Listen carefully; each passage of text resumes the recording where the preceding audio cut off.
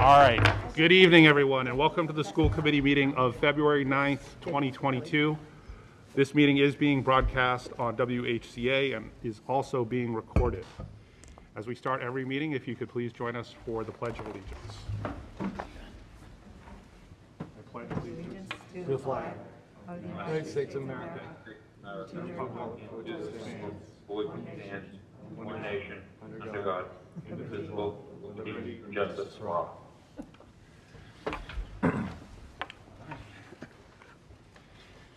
So we'll start with, since we have, well, we'll start with public comment. Do we have any public comment? We'll open that up. No? Okay. You're good. Great.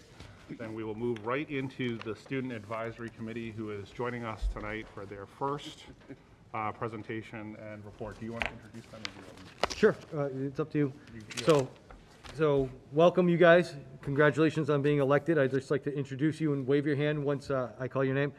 Anna Flynn and she was selected as chair by her peers. Celia Goyette, Emma McKeon, Riley Getchell, and Noah Roberts. So they will be your Student Advisory Council through June.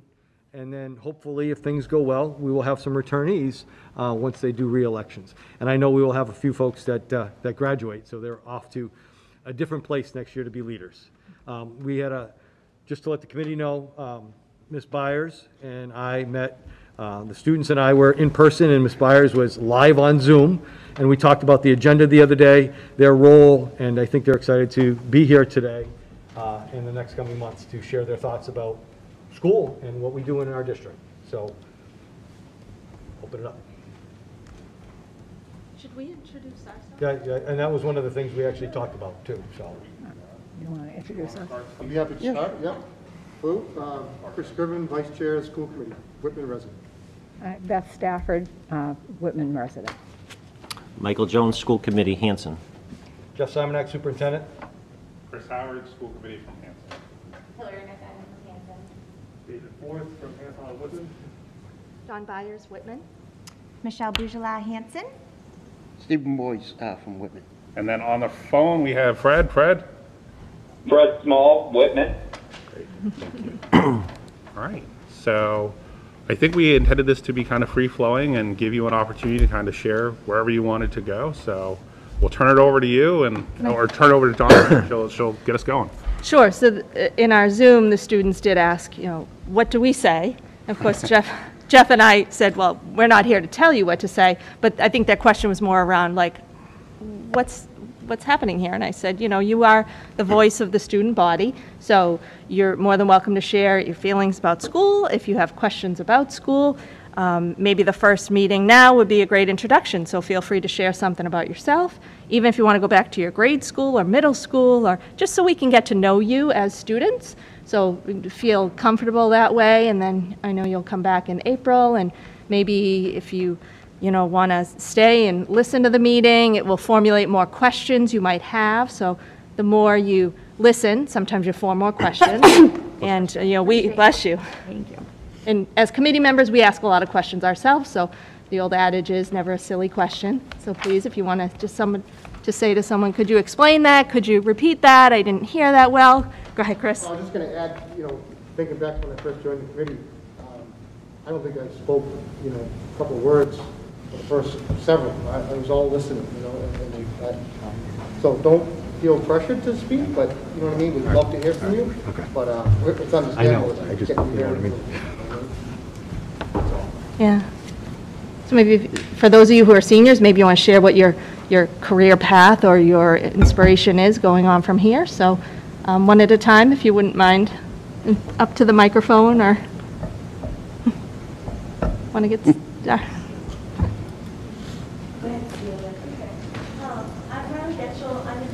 Do you mind just going up to the mic, because we are recording that way the people at home can hear you as well. My name is Riley Getchell. I'm a junior here at Whitman-Hanson. I've actually spoken at one of these school committee meetings before, last June, right after plastic and polystyrene containers were banned in Whitman.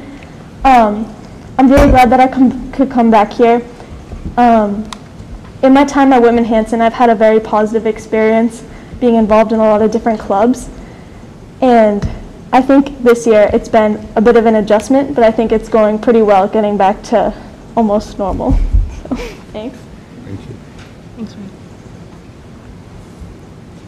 I'm Celia Goyette, and I'm a senior here at Whitman-Hanson. And I love Whitman-Hanson. It has a lot of great opportunities for students to get involved. And personally, I started a magazine at this school. It's called The What Magazine. And it's just a fun pop culture, like school information magazine. And currently we have 40 to 50 members that submit for us every month. And we print through the school and distribute through the school. And we get really good feedback on it from students.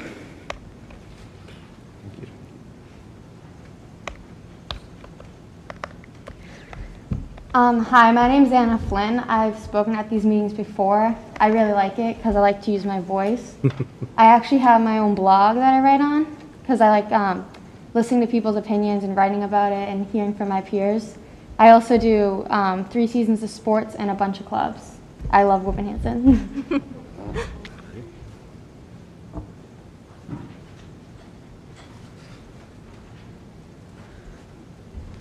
Hi everyone, I'm Noah Roberts. I'm from Hanson and I'm a junior. And my experience with Whitman-Hanson, because I'm a junior, the first 2 years were a little bit off because of COVID. But since coming back this year, I've noticed like such a change of kind of the culture of the school in general. And I think everybody, all the students, have really realized that like things aren't as they really have been.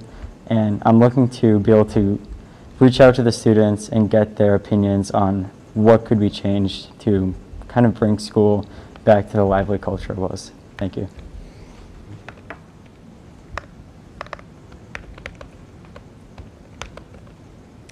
Hi, I'm Emma McKeon. I'm a sophomore at Whitman-Hanson, and over the last about 2 years, I mean, it's been very different from a lot of school, but I've tried to be involved as much as I can, and it's been really great, and I'm just really excited for the next 2 years. Great. Thank you. Can I ask a question? So you mentioned the magazine. How'd that start? How'd you get that, Mike, please? How'd that start? Because that's something that I'm sure you brought that to somebody's attention, right? Yeah, definitely. It was just like a crazy idea I had one day in school, and I talked to some friends about it and saw if they were interested, and all of them seemed to be really interested into like submitting and creating it. So we actually went to Dr. Jones, our principal, and we brought the idea to him, and he helped us like create it, grab some advisors for it, and really get the club up and running. And we have like a Google Classroom set up like you would any other class, so that's a great way to communicate with other students, and anyone can join. The Google Classroom code is posted, and we put announcements on the school news to advertise for it, and a lot of people have gotten involved lately, which is really nice. That's awesome. Great. That's awesome. Thank you for sharing that. I think you keep copies right outside the office, right? In the box? So maybe if anyone wants to pick up a copy. Great. So is there anything that you wanted to share with us in terms of questions? And it's okay, like, to, I think Don's point, my experience has always shown that the best way to get through some of these things is an organic experience. I think when you try and force stuff, it doesn't work. So I think having you here to listen, understand, support, share is great. If there are things that you want to share with us, we'd love to have it. And if you're not ready to do that now and you want to kind of save some of that for future meetings, that's fine too. So, yeah.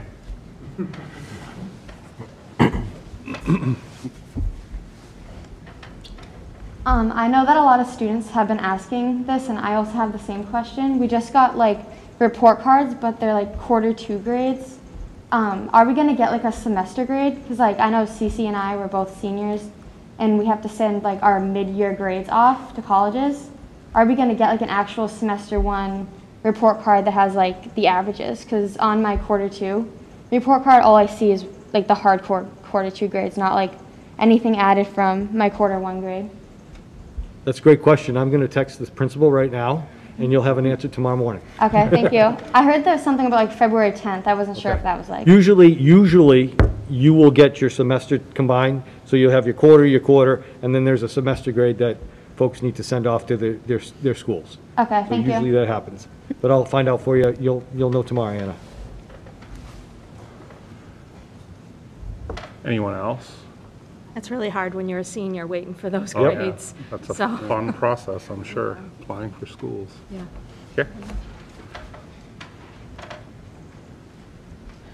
So I know this is like very recent news, and we'll probably discuss it later today, but during the school today, everybody seemed to be talking about this new mask mandate and what everything is going to do with this.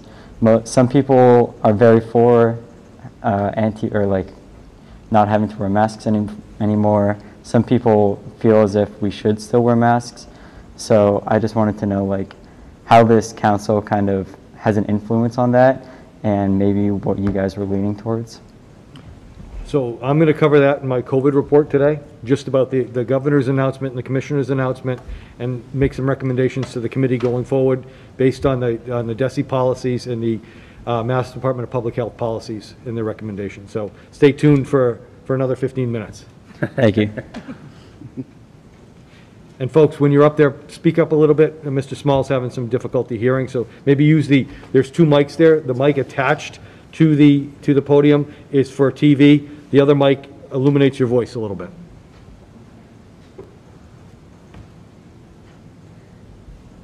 So I know that in the past 2 years, or maybe it was just last year and this year, we've had free lunch at our school, and I've noticed that it's great for a lot of students who struggled to bring lunch but still couldn't afford to buy lunch every day and didn't qualify for free lunch. So it's a great resource for students this year.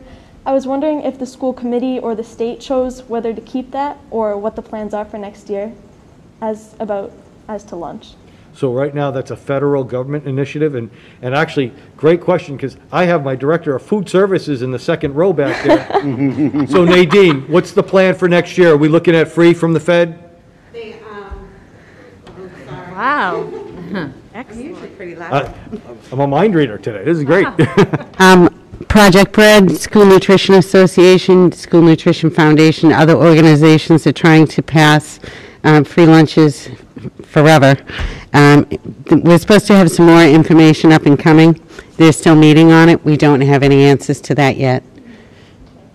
Thank you. Thank you for sharing that perspective. Good question. Good question. Yeah. Anyone else? The caucus. Yeah. Another thing that we wanted to point out was the schedule at school.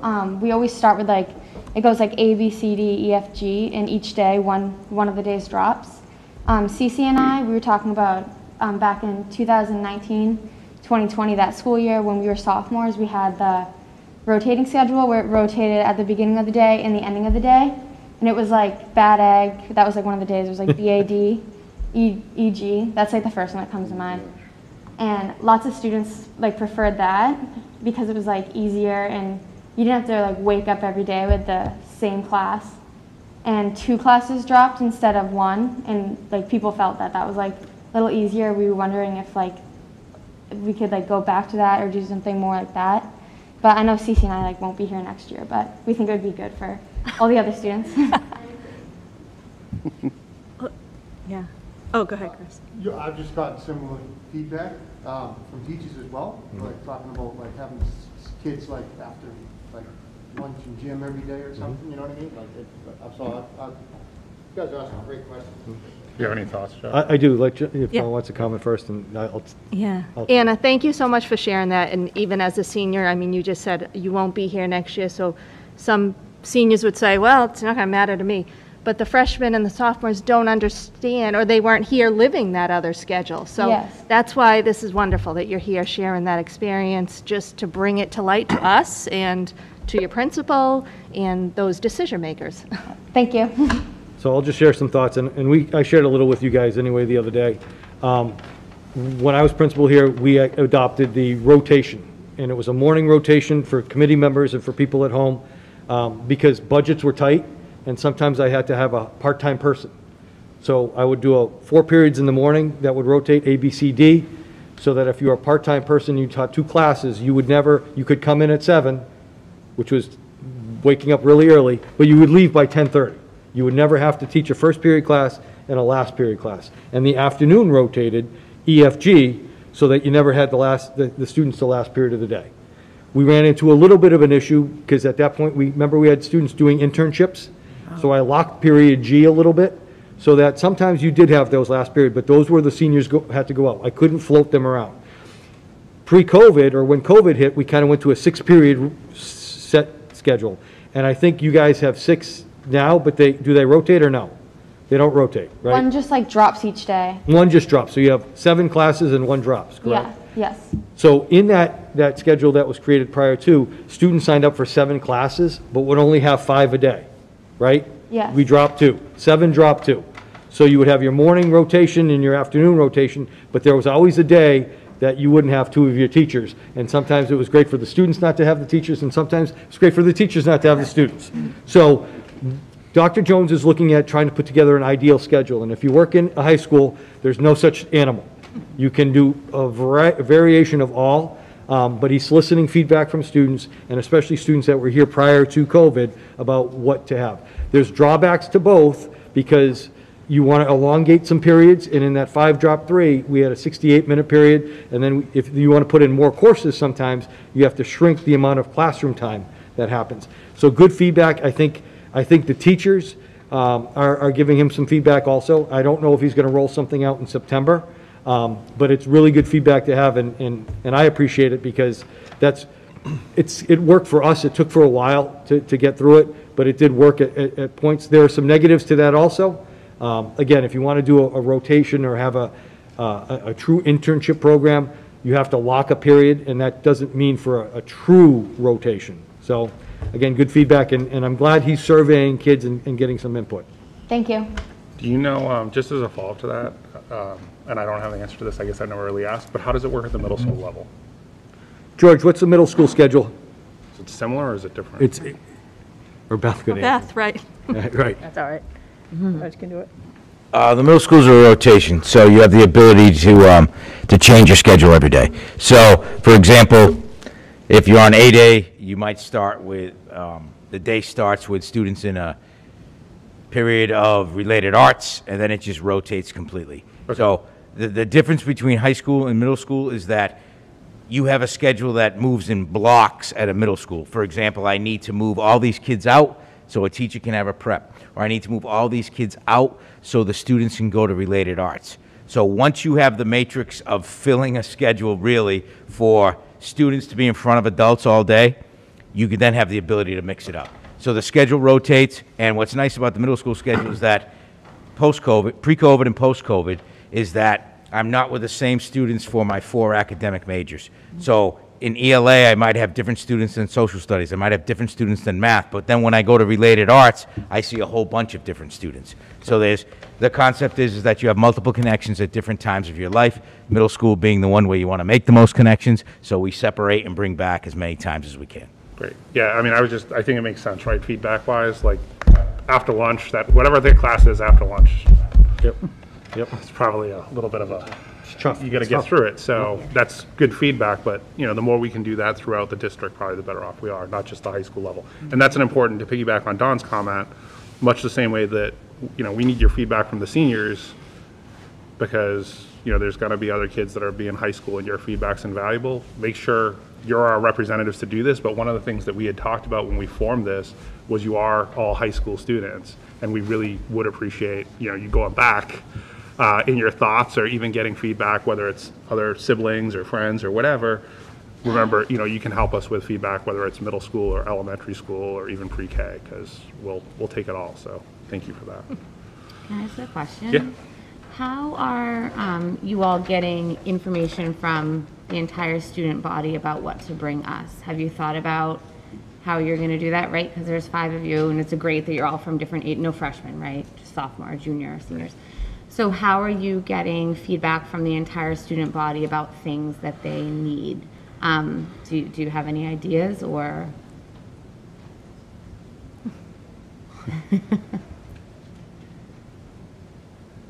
So I've been fortunate enough to be elected for junior class president, so Cool. I've had a position where I can outreach to the students. And what we started to implement probably about a month ago, we put out the Google form, which is open for students to respond to, with a bunch of different types of questions, whether that be their mental health in the school, what they don't like about the schedule or different things like that, which we posted that on different social media sites like that our student class owns, and that got some outreach. It wasn't as many responses as we hoped for, but it gave us a good idea when looking at different groups of people and how their feelings are towards the school. Most of the information that we get is just by word of mouth, either from our different clubs or from our different classes or even from teachers themselves talking about the school. So we want to develop more of an outreach to the students that they'll feel free and comfortable to talk to, and we just need to find a better way to outreach to more people. Great. The Google form is that was my, so I teach in a high school and they use a QR code. So just take a picture of a QR code and it opens up to a Google form, which sounds like what you all had going on, which is great. I think that's probably, you know, you're going to hear people complain and they're not going to want to fill out a Google form, as I'm sure you know, so. Great. Awesome, thank you. All right. Final comment or question before we move on in terms of the agenda? Yeah.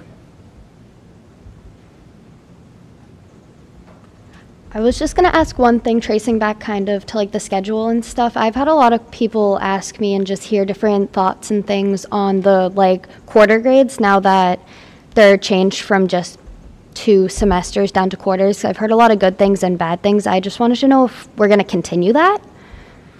So that's a principal high school decision, and I know there's been different things. So to the committee, I think last year, I don't know, when did you switch to instead of a hard stop to a floating stop? Was it last year or the year before? Do you remember? Was it this year? So you had a quarters in the past when we all went to school, like quarter 1 ended on October 31st, and if you were failing, you got an F, and then you had a fresh start November 1st. Dr. Jones and the high school leadership team kind of extended that a little bit so that if you were failing on October 31st, you could still pass the semester. It wasn't a hard stop, it was a progress report. We reverted back to the hard stop, correct? And there's many reasons for that, because the data showed that students didn't take the opportunity to move past that F or that D or that C. They kind of got lost in the wind. So that hard stop and soft stop didn't necessarily change. So they reverted back to the hard stop, which put an end date and kind of a finality on students so that they didn't push things off to the future. I think that's going to stay. I can't tell you for sure. The pilot, that piece that the high school did, there's not a lot of schools that do that in the Commonwealth.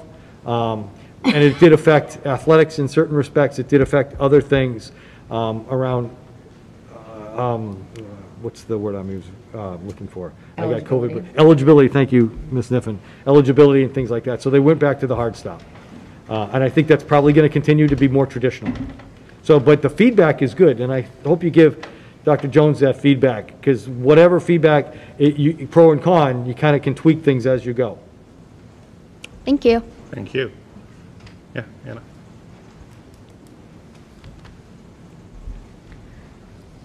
This just like ties back with what Emma said with like the quarter grades. I know that when I was like a sophomore and a freshman, how we had the 2 semesters and then you had like the progress reports like you said. But at the ending of the semester, there were like midterms, and then at the ending of the year was finals.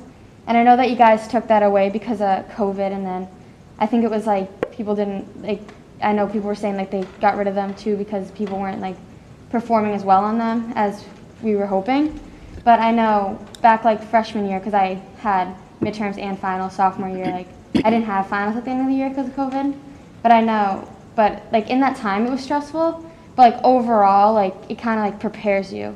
Like if I had them now, like if I had midterms and finals, it would prepare me for college when I have midterms and finals. And then there were no quarters. Like when the quarters come, I get like overwhelmed, like, oh my God, like you have to do this and that. But like in college, if I had the 2 semesters with the midterms and the finals, like, I don't know, I just feel like the semesters was a better fit, mostly for students that want to go into college after. Good feedback. Yeah. Thanks. Good. Thank you. Okay, so we're going to move on in the agenda. You're welcome to stay, but you don't have to, so. I would just ask if you could pull your seats back a little bit, because people are going to be walking up and down to the podium. Thank you. Thank you, folks. Appreciate your time. Thank you. Thanks. All right, so the next item is meeting minutes. So I would entertain a motion to approve the minutes of December 22nd, 2021. So moved. Second. Any discussion?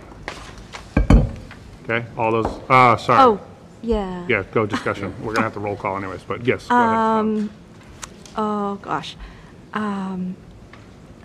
Sorry, just a clarifying question on the edit, the first edit. Sorry, I'm gonna have to find it. Oh, this is the one you asked me about. Right, just the word current year in that, Yeah, so we had talked about making sure that we clarified in the minutes that there were kind of 3 or 4 takeaways that we had to do.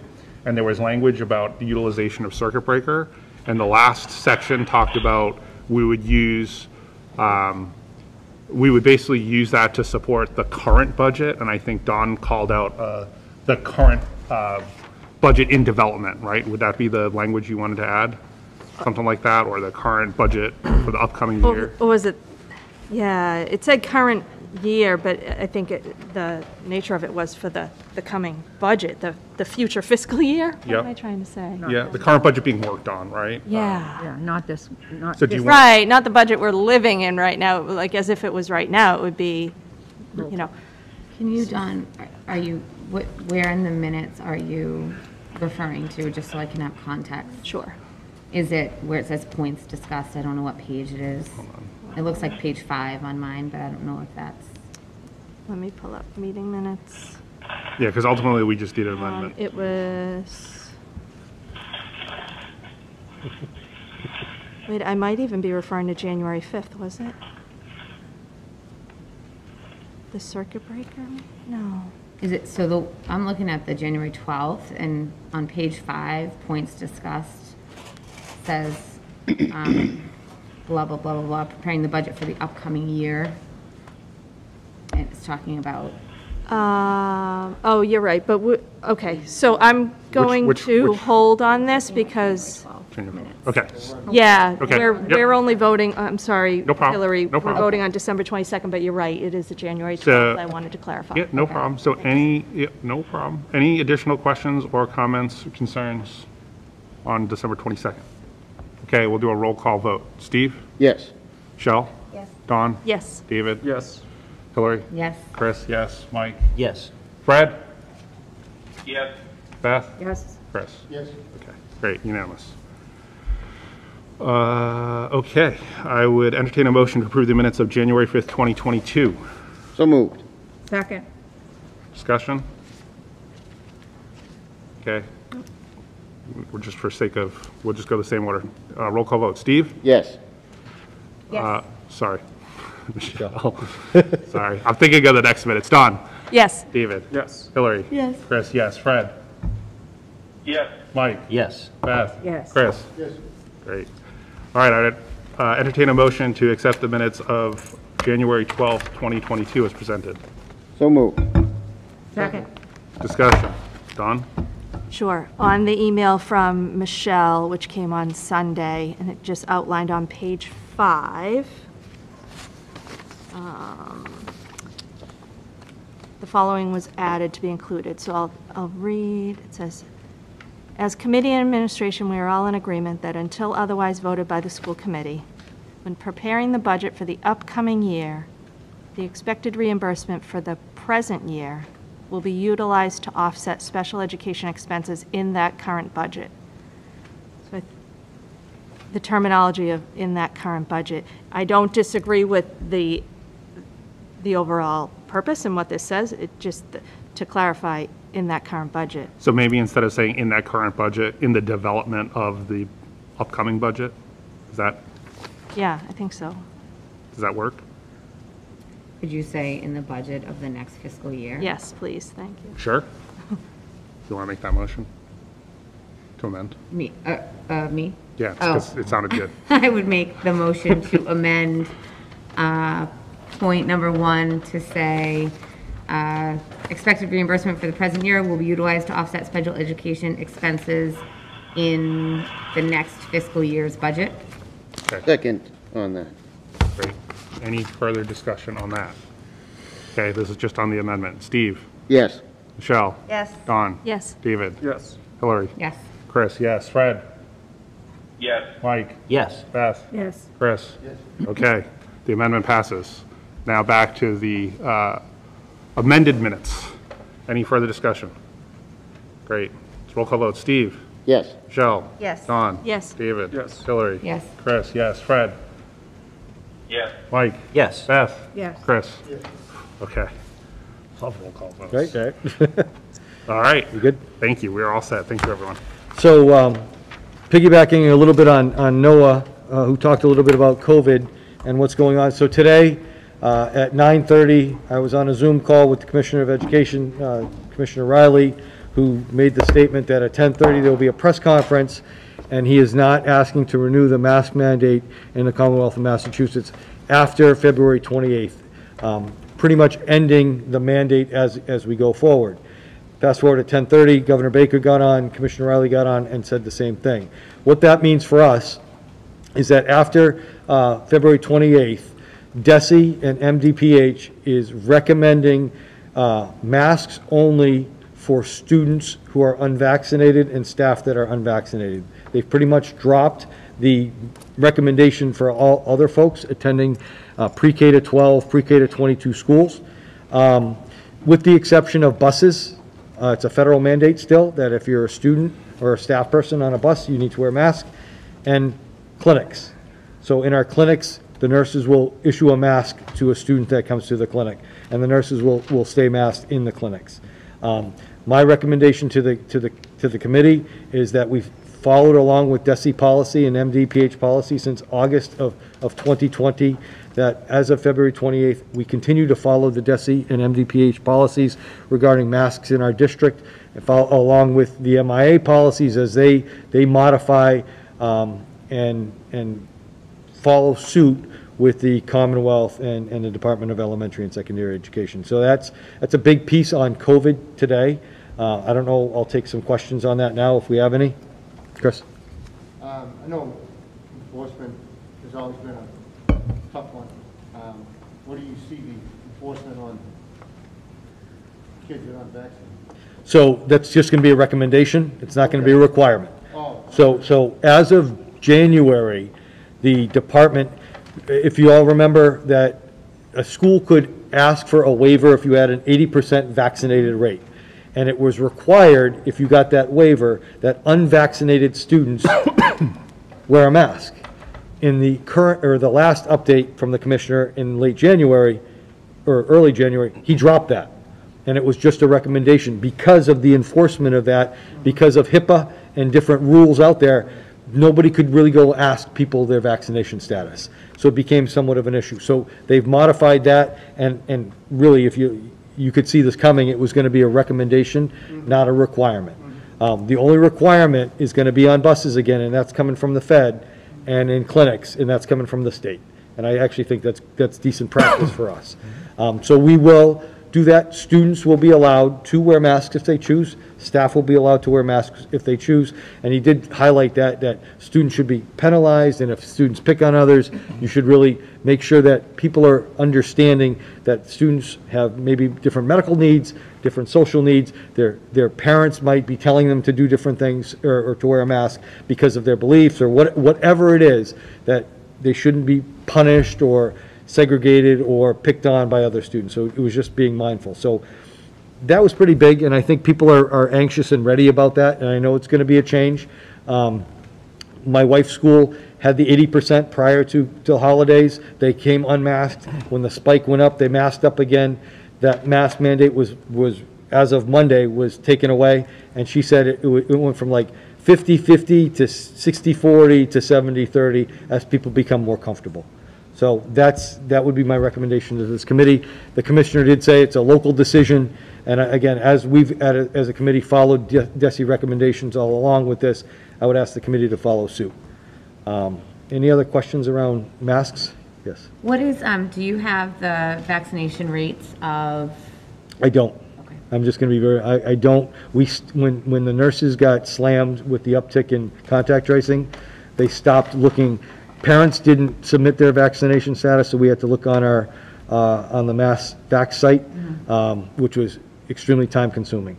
So I can have them start to look at that again, just to get an idea of where we're at with vaccination status. I mean, just to know if any of the schools are approaching 80%, even though that doesn't matter anymore.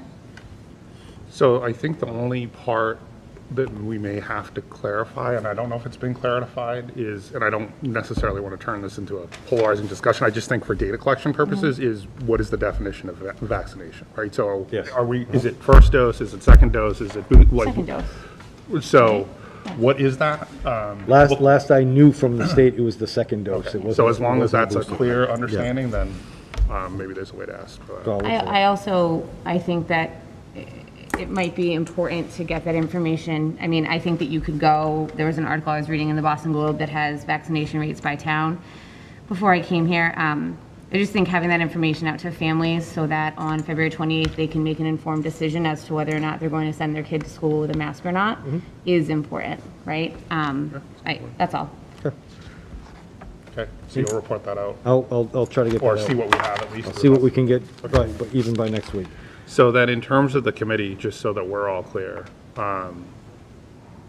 we have a default position that we're going to follow the guidance. So as Jeff just said, we're going to follow the guidance. That's our position. Now, as a committee, we can change that. So I guess what I would ask for clarity for the committee, because we're going to meet next Wednesday, and then we're not meeting again, at least scheduled, until after the 28th. Right. So in terms of the committee's pleasure, if we want to determine now to put that on the next agenda and have a conversation about changing our default position, I would open that up to anyone. Or if you don't want to make that determination now, I would say we need to know by Friday morning if you want that on the agenda. Because if we don't put it on the agenda, we're not talking about it, and if we don't talk about it, we're following the requirement. So does that make sense? Yes. So we can't vote on it tonight? We could vote on it tonight.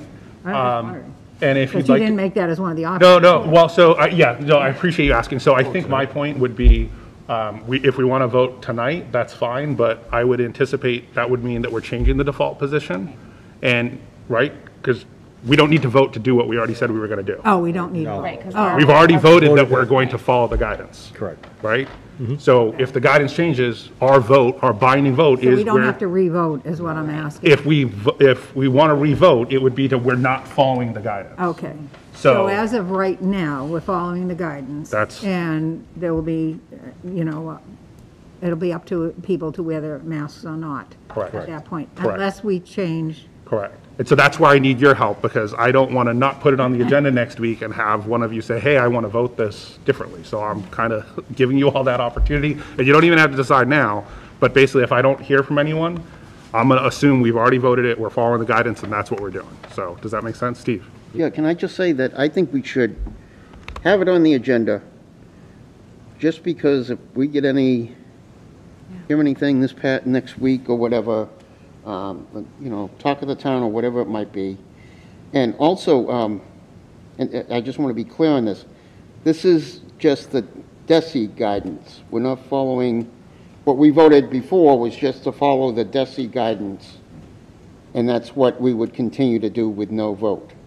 Right, yes. Correct. There's no other, I heard MIA mentioned in there or something, but. Yeah, I think the only thing, and Jeff and I haven't talked about this, but we can all talk about it now, is we intended for the meeting next week to be a comprehensive follow-up budget meeting. And I could be wrong, but I'm just going to go out on a limb and say that use of masks is a polarizing issue. And the last time we asked for feedback, we got 600 comments, I believe, or so. Yeah. So hang on one second, Fred, and I'll get to you. So I would caution us that unless we want to vote it, or unless we maybe want to have a special meeting before the 28th, we just want to think that through. Because what I don't want to do is say we're going to do a budget meeting, we have all this stuff prepared, and we don't get to the budget because of this conversation. So I just want folks to think about that. Fred, yes, please.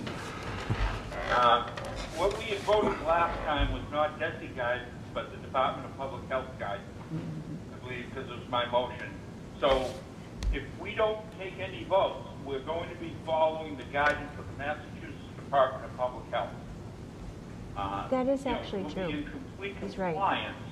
And, I do have to add, I can't tell you the amount of emails and messages that I received today from happy parents wanting to know how soon the masks can come off. Will that be effective tomorrow? Was the question that they wanted to know. They were very happy about today's announcement.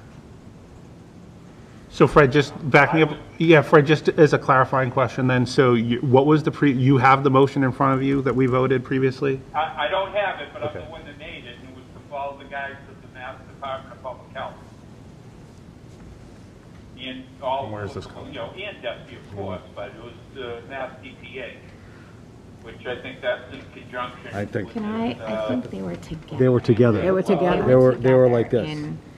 I believe they were together because they Should be in didn't the come minutes. out with, it should be in the minutes. They didn't come out with separate guidance. Yeah, can I just ask, I agree with you, Chris, I don't think we need to make it a thing. I think that February 28th, it is what it is.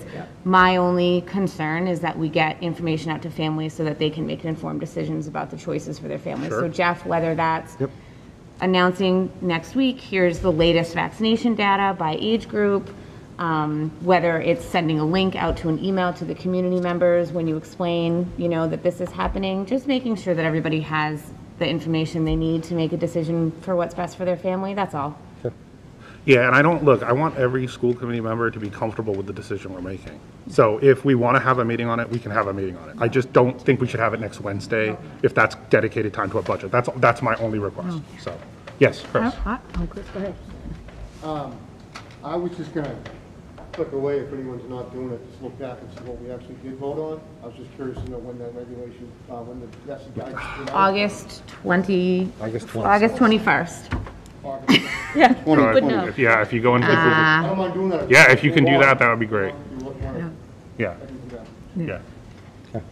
Or if we want, look, we can make a motion now that says we're going to follow the guidance from DPH or DESI if we want to go as abundance of caution, and then we don't have to look it up. So moved.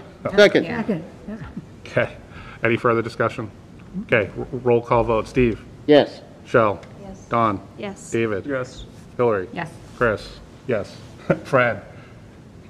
Can you just re-clarify, because you cut out just... Yeah, so the motion is we're going to follow the guidance from DESI or DPH. Basically, so we'd be following the current guidance.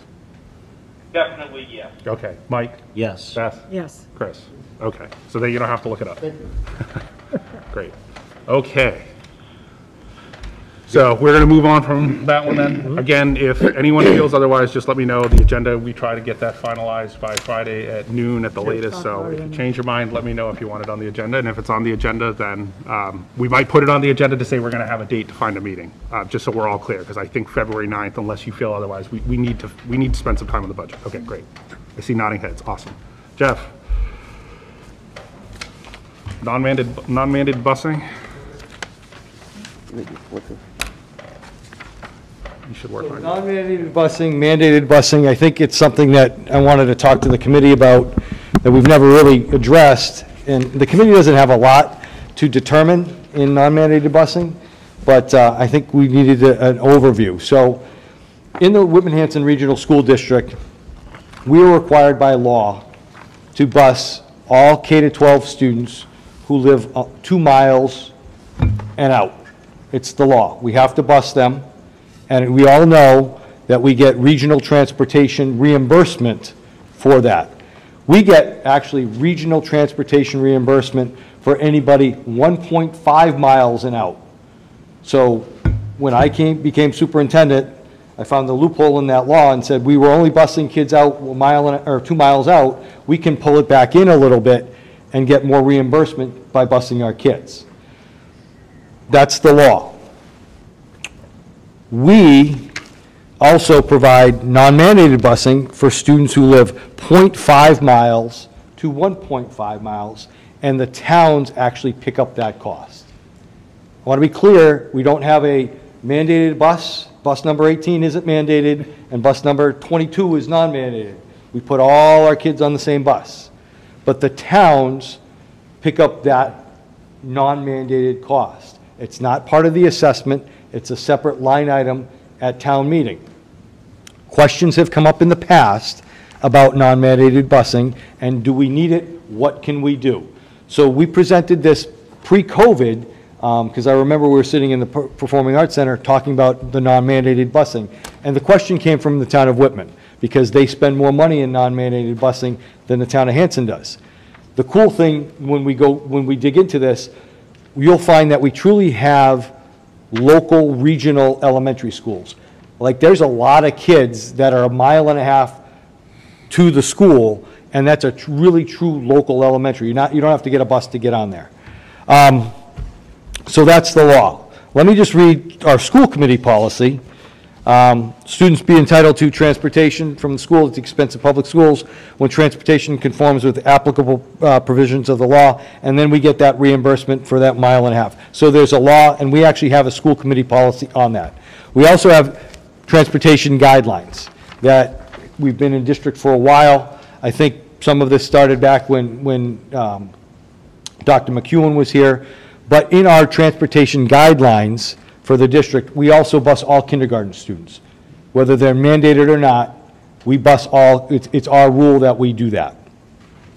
We also, in our guidelines, say that we take into account if a student is under a 1/2 mile, crossing routed routes, which is 14, 18, 58, and 27, kindergarten, where local registered sex offenders live, and areas that have no sidewalks.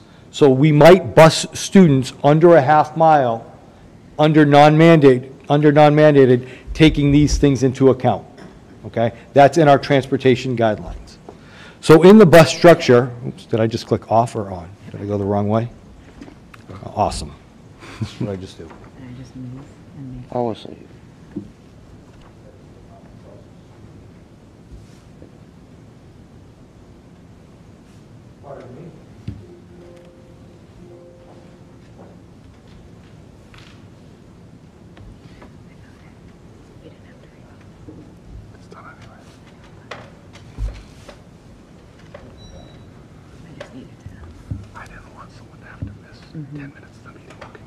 So if you see in your handout, we bus kids by tier, and this year we have 20 buses.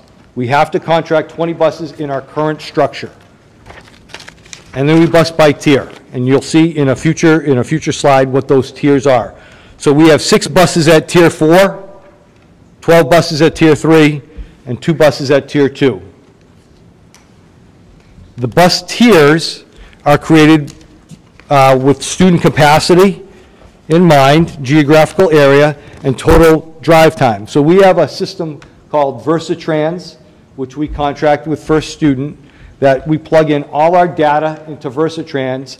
It will look at their maps, the Google Maps, and then plot out the most efficient, effective ways to get our kids to school within the parameters of our school start times and making sure that we get kids there safely. They look at routed routes, they look at the easiest pathway, and that's what VersaTrans does. They look at the addresses from our student information system. The next slide is basically what we have today. If we plugged in all of our existing students now, we'd have 2 buses at tier 2. We'd have 12 three-tier buses. We'd have 6 four-tier buses, and kindergarten, these are our half-day pickups in the afternoon and deliveries. They go at $60 a pop, or $361 a day. You'll see to the right, it's $97.40, $72 a day to bus our kids, our current kids, if we're using 22, 23 standards. And you will see down below, we utilize 20 buses, 19 high school buses, 9 middle school buses at Hanson, 9 middle school buses at Whitman, 12 at Indian Head, 8 at Conley, and 7 at Duval.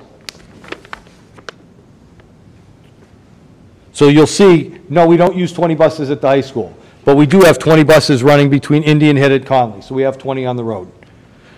I know it's frustrating for parents and for committee members and for the superintendent and the principal to see half high school buses filled in the mornings and the afternoon, but we don't have any really, we have one non-mandated student within the high school parameters because of the distance for the high school. So we have to contract those buses and keep them running.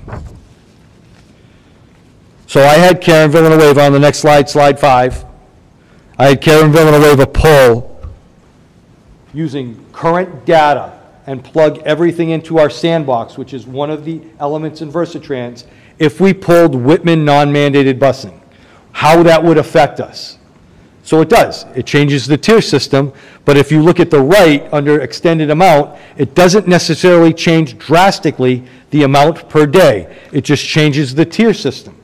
So if we pulled Whitman non-mandated busing out, we'd have one route at 2-tier, we'd have 18 buses at 3, and one bus at 4, for a total of 9606.90 a day. That's pulling all of Whitman non-mandated out of the question. You'll see down below, 19 high school buses, 9 Hanson Middle School buses, 5 Whitman Middle School buses, 12 Indian Head, 8 Conley, and then 7 Duval. If we pull all non-mandated busing out of Whitman, this is a little bit of a change. We actually lose a bus. We cut down to 19 total. So you'll have 0 Tier 1 buses, you'll have 5 Tier 2 buses, 14 Tier 3s, 0 Tier 4s, for a cost of $9,011.36 a day. Down below, you'll see 19 high school buses, 9 Hanson Middle School, 5 Whitman Middle School, 12 Indian Head, 4 Conley, and 3 Duval. And these are just numbers right now. I'm going to get to where school committee really has to understand if this changes, how it affects us and our students. So slide number 7 basically explains out what we pay, what the differentials would be with moving Whitman Middle School non-mandated and removing all non-mandated. So you're looking at a total difference in the transportation budget of $24,087 by removing Whitman Middle School, and all non-mandated is $131,284 in the overall transportation cost. And you'll see the differentiated down below with non-mandated, and Mr. Stanbrook's actually going to go through the numbers with a little more detail than these, so you can explain, so it can be more, you can understand why the costs are going to be a little bit different. This next slide, I think, is the critical slide for people in our community, for our school committee. So we were asked, and we ask parents every year to tell us if they don't want the bus. So you'll see our total students at Conley is 492. 78 parents responded to us and say, don't put me on a bus. I'm driving, they're walking, whatever reason, they're not taking a bus, and you'll see that column down. 84 at Duval, 106 at Whitman Middle, 190 at the high school, 400 total students in Whitman are not taking the bus. In Hanson, it's 40, 46, 157 for 253, a total of 701 students of ours are not taking a bus right now by the parents saying, don't put me on a seat. Everybody else, we kind of assign a seat. If we remove non-mandated busing in Whitman or at Conley. Sorry, could you say that again? I thought I was pretty loud, Siri. If we remove non-mandated at Conley, we're putting 328 more students in cars or walking to the school. There will only be 86 mandated students outside of that mile and a half coming to Conley, for a total of, right now we bus 414. So we have to look at that. We all know where Conley is and what the traffic patterns might be. Duval, we're busing 87 students. And non-mandated, we are putting 253 students on the road or in cars or walking. Whitman Middle School, it's 173. We do bus more at Whitman Middle at 235. The high school, like I said, only has 1 student from Whitman. We bus 438 students from the high school. And Hanson down below, you'll see the non-mandated versus the mandated, there's less students. And Hanson has some, the schools are further apart. The next slide just kind of tells you a little bit about how the budget will be affected. It's not based on just buses and ridership. It's based on the tier system. And even if we lose that many students, we still have to have those buses contracted, and we still have to adjust the tiers. So bottom line is, the more four-tier buses, the more we save as we go. This last slide before John gets into it a little bit with money, these are some of our concerns that we pose to the town. Again, the taxpayer has the ultimate decision at the ballot box or at town meeting. More students out and about on the roadways with parents. Parents driving. We have an influx of cars and drop-off and pickup at schools. Distracted drivers are an issue right now. If I have more kids walking, we have more kids on the road. Potential of distracted drivers when they're trying to cross the street. We do have a number of sex offenders in both communities, level 1, level 2, level 3. Non-supervision, I'm looking at middle school students walking without any without parents and no supervision, crossing the railroad tracks in certain areas of both communities. Parents that don't have transportation right now, they can't get their kids to school. Grandparents or people who are staying at home watching their kids that can't get them to school. Inclement weather, we did have an issue just recently. All our sidewalks were not done by that Monday when we returned to school just this week. I'm still getting some parents that saying my kids are on the street because the sidewalks haven't been cleared, and I can't blame DPW or anybody. They did the best they could. Crossing numbered routes, 14, 18, 27, 58. One of these, our district guidelines says students can't cross those roads, so we'd have to adjust our guidelines to make sure they can. We'd have to increase, or the towns would have to increase their crossing guards. The K siblings would be on a bus, and their other siblings wouldn't be on a bus. And their daycare providers, we sometimes bus students to their daycares based upon the needs of the families. So I have some concerns as a superintendent, about attendance and students getting to school on time if non-mandated goes away. And I absolutely understand the cost of that.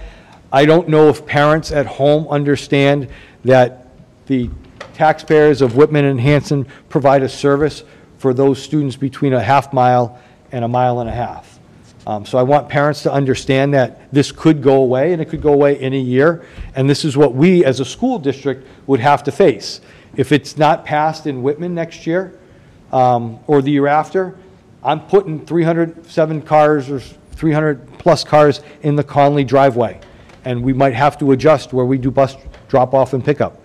I'm going to have to look at how many kids walk to school and making sure that the sidewalks are cleared before we open school on a snow day. We have to make sure that our students are safe walking in groups and not by people who might be deemed as dangerous in our communities.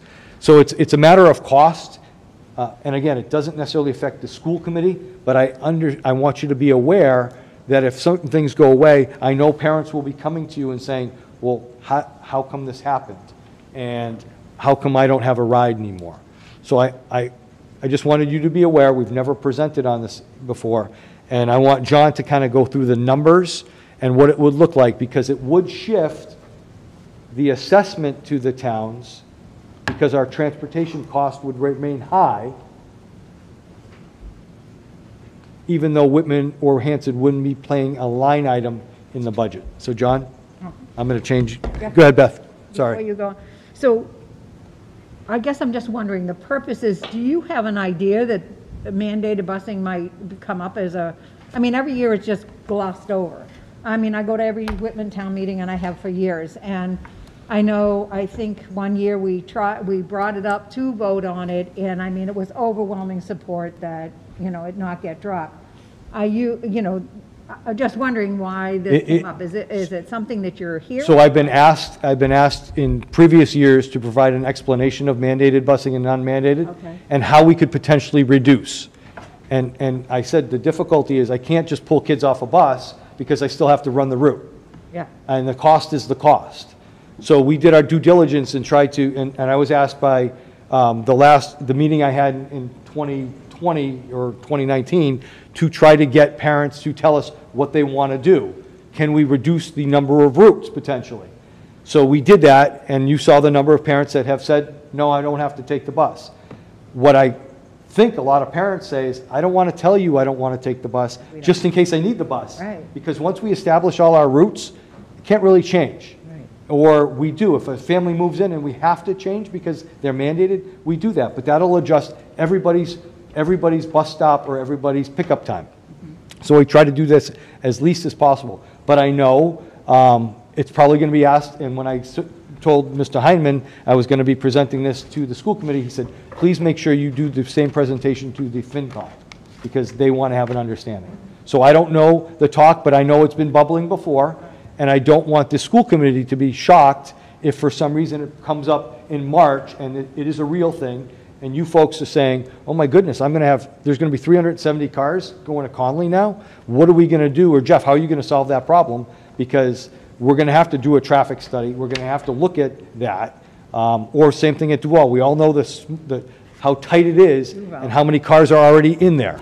So again, this is more of not a preventative, but I want to get out in front of this with the committee to let them know, and I want to be transparent. This is what we've done. We've tried our best to do this, and the explanation of the tiers and the routes are what we can do best. We could, I can't hold parents' hands who say respond to this survey or respond to this. We do our best. We had parents, I asked them about vaccinations, they don't respond sometimes. I've asked them about test kits, I get a quarter of our community responding. So to have an accurate number on transportation, unless you associate a cost, in the town of Pembroke, where I live, they send me something, do you want transportation? Send me a $500 check. So if I want my kids on the bus, I have to pay for it. That means I respond. If I don't respond, there's no bus coming to my house.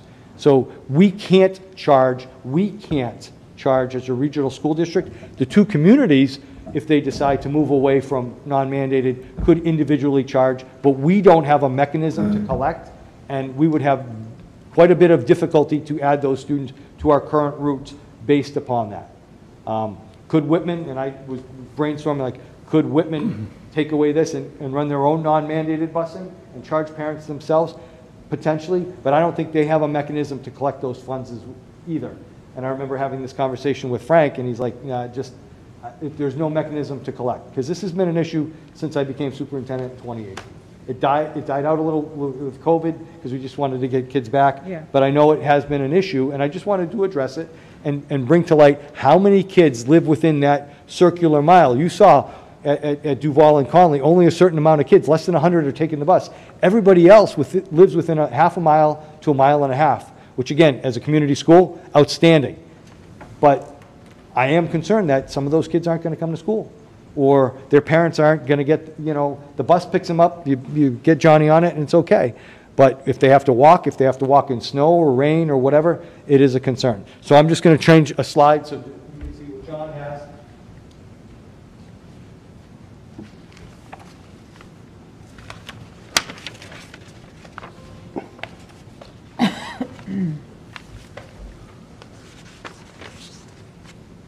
This is your slide, right, John? Steps? Yes.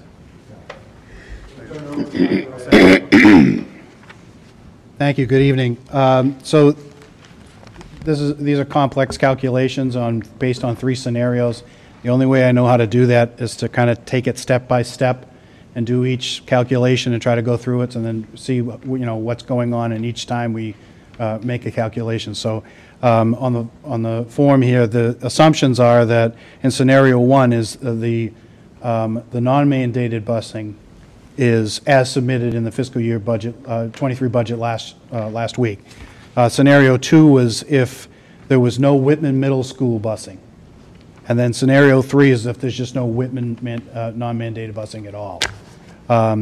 So with step 1, we have to determine the fiscal year 23 general fund transportation budget. So again, scenario 1 is what was submitted, and those are the components of what comes up to the amount that gets charged as a transportation assessment to each town in general. So this 1843 is what was on last week. In the scenario 2, it would be with no Whitman Middle School, it would be 1818. Again, I'm going to round the numbers off and try to move through them, but if you have any questions, please stop me. I'll stop and try to explain. Scenario 3 would be $1.7 million if there was no Whitman mandated busing. Sorry, non-mandated busing at all. After you find that number, step 2 is to determine the additional transportation costs that would get assessed to each town per the 60-40 split. So this, again, this is the math in scenario 1 of how it was done last week's, in last week's budget, $390,000.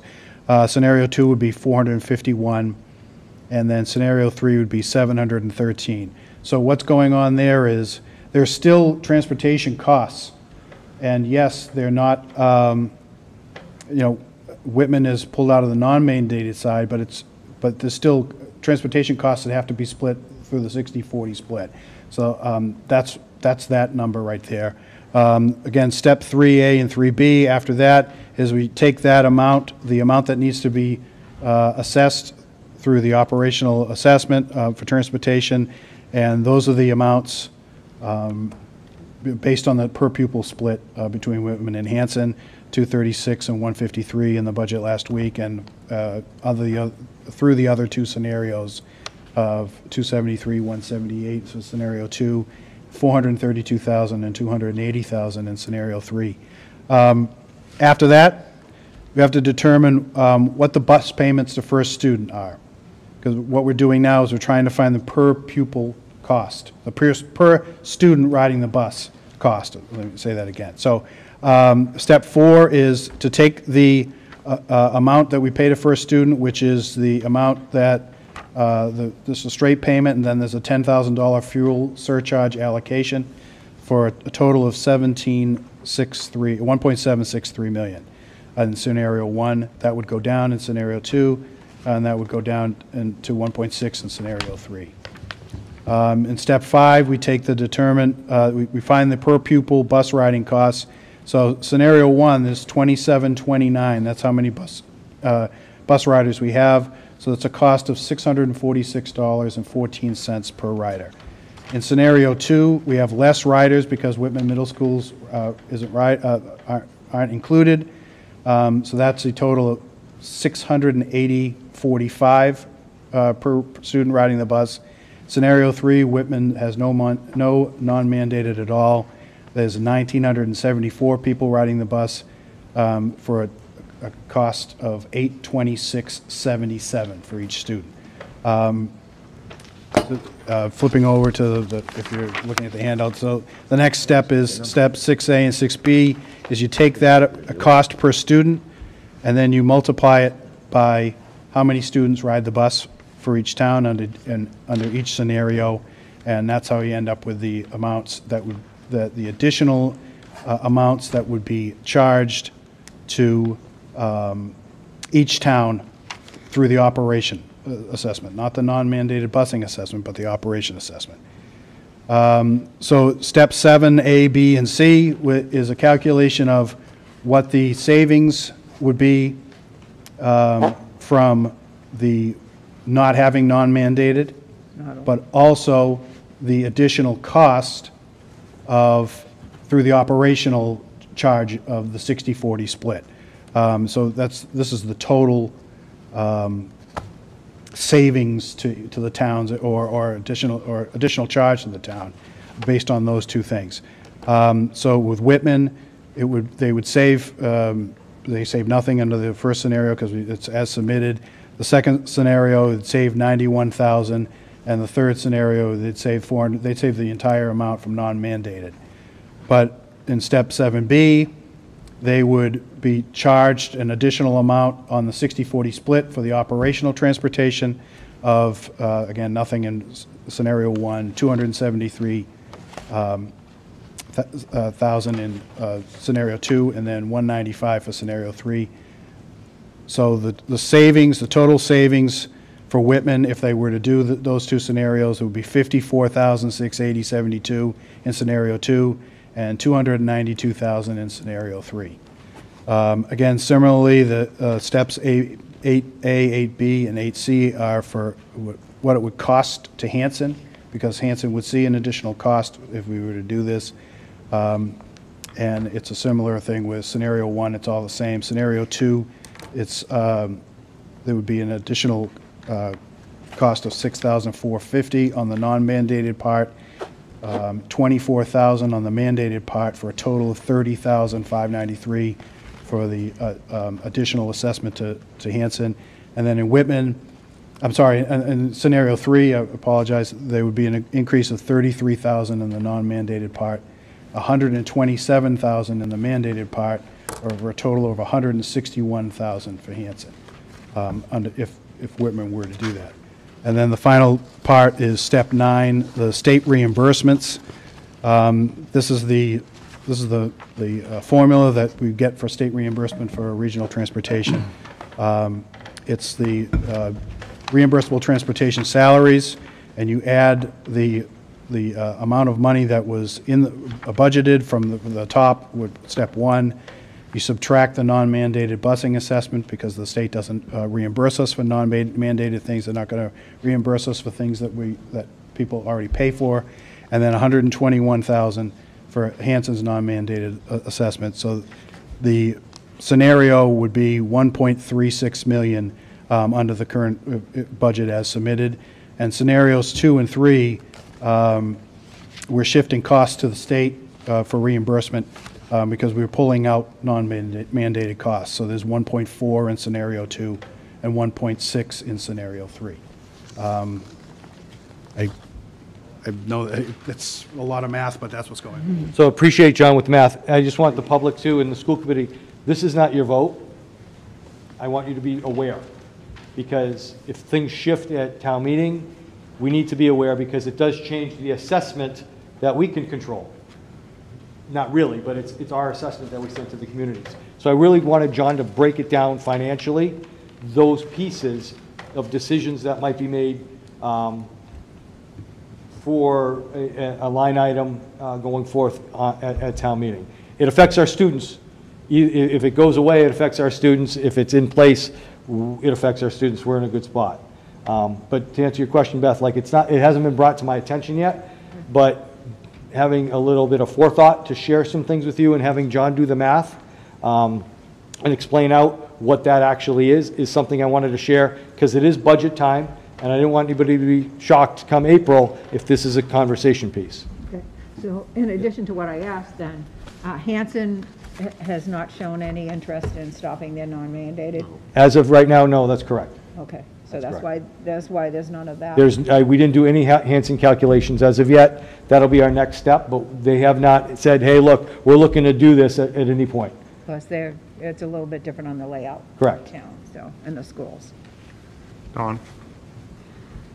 So my question would be, can we still service all these students on a bus with fewer buses? So I asked that question, looking at page 8, and thank you, John Stanbrook, for running the numbers. But just to get back to the basis, all these numbers are based on 20 buses, it sounds like. Correct. Okay. So on page 5, and we start with the district needs 20 buses because Indian Head requires 12 and Conley requires 8, and they run at the same time? Yes. Okay.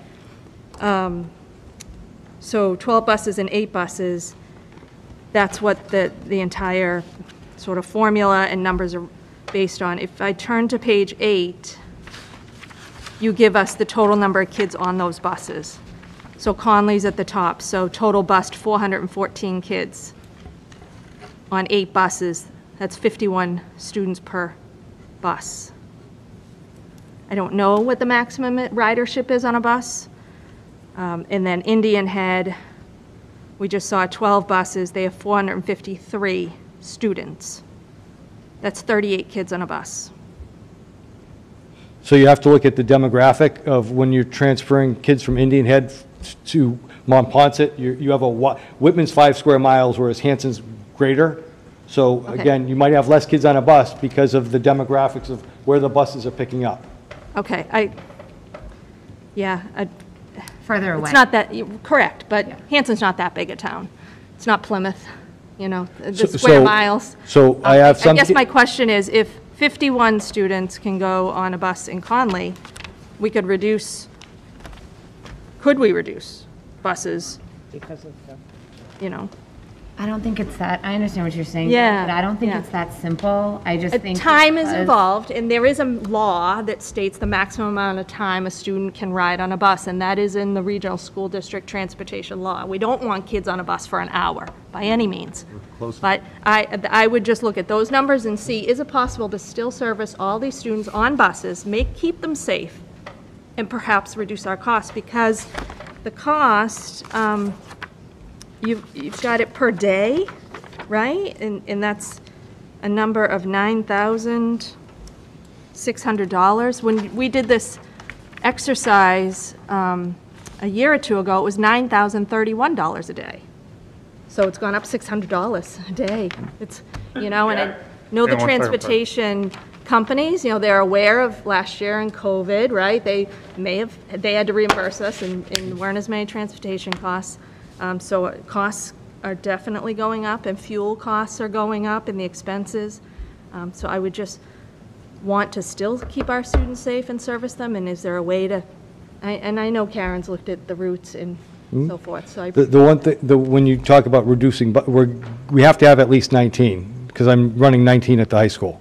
So, I mean, you can shuffle your routes, but I'm running 19 buses at the high school. That one additional bus, if that Whitman Middle, we can look at that, but it would be down to 19 anyway. Why do we need 19? I don't know. That's how many it takes to get our high school kids. Takes 19 buses to get all of our students to the high school, based on the data that she has right now. Even with the parents, I'm going to look at my sheet here, with That's 23 kids on a bus. I don't know. I know. Okay. Yeah, okay. Dawn, when you say 23 kids on a bus, what number are you using? Oh, so on page 8. Yeah? Total bust from Whitman-Hanson High School. Oh, I apologize. I didn't realize it was broken out. So we've got 439 and 256. Yes. That's the Hanson. Okay. Yeah, 439 from Okay, Whitman so we and need to add those 256 from two Hanson. together. So roughly, call it 680. 700-ish. 670. Okay, 700 divided by 19. Okay. So we can continue to look at this. Again, I'm trying to bring it to the committee it's not a committee decision, but it's a committee Understand the impact. understanding and a responsibility if things change. And I want you to be aware. And it makes me anxious if we do reduce and the amount of traffic that we put on the roads, or just cars and kids.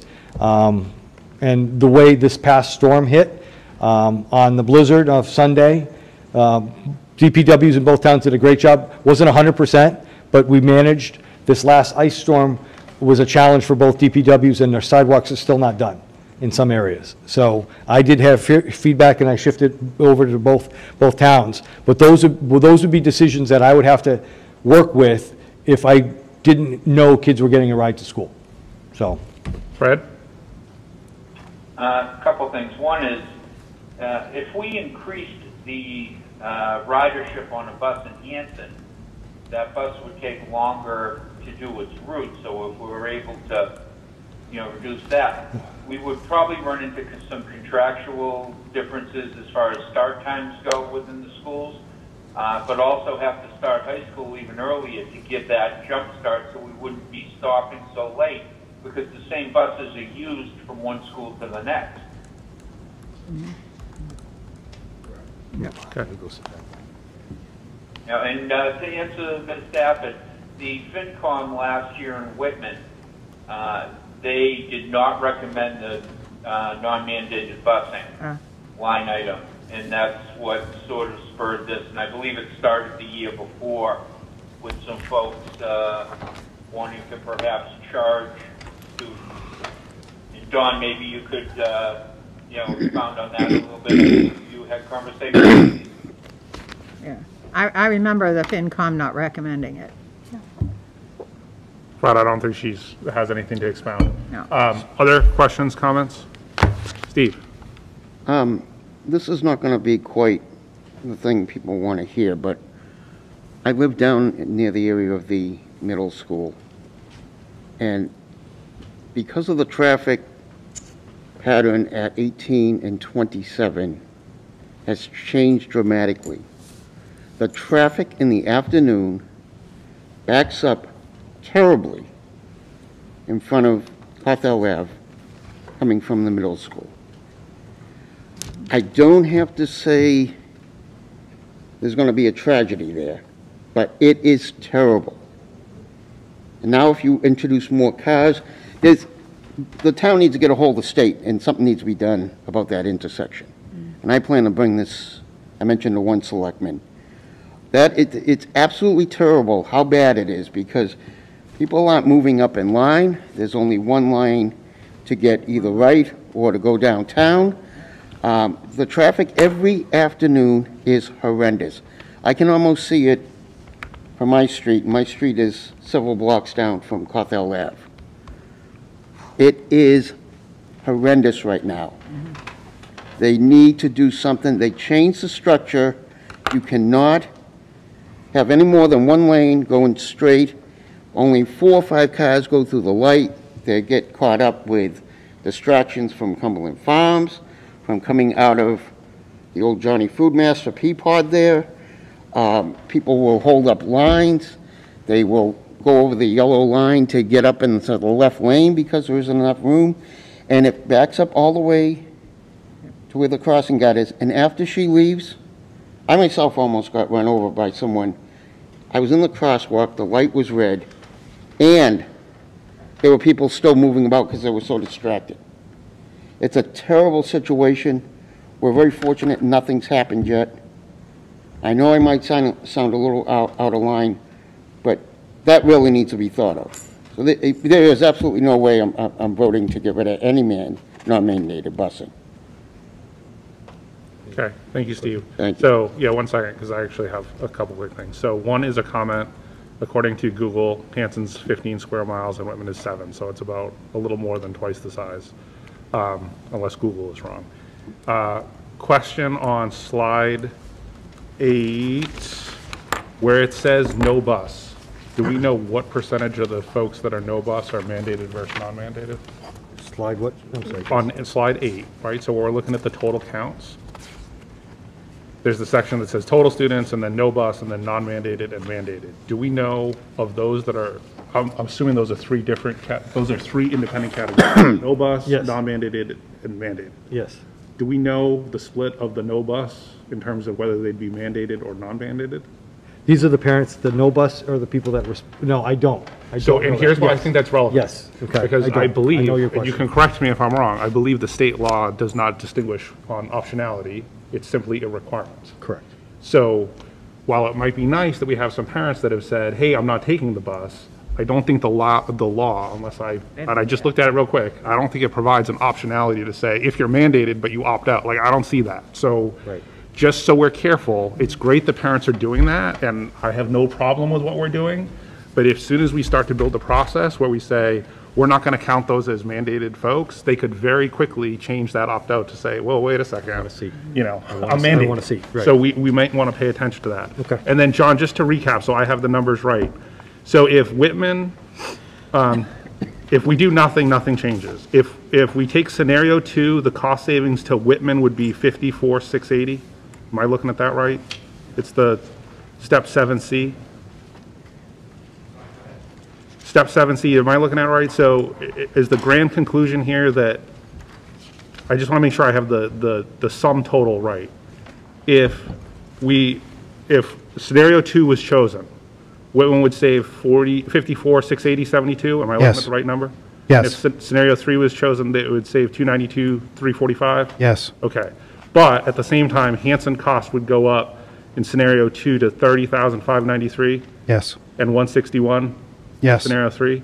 So I think it'll be really important that you have to build a scenario from Hanson. Yeah. Because based upon how things have gone in the past and previous conversations and discussion, I would think that if this was to happen in Whitman, Hanson may look at this the same way, which is then going to change, it's going to cause a chain reaction, right? So if Whitman decides to not do this, and then Hanson's costs go up and they decide not to do this, then Whitman's costs are going to go back up because Hanson decided not to do this. So before anyone makes a decision, it might be helpful to look at it in totality, not just, we're going to make this change over here and assume there isn't going to be a equal and opposite reaction perhaps on the other town. So it would be helpful to do that analysis for Hanson, because I think Yep. you can see the cost I savings switch absolutely right agree. back. Yep.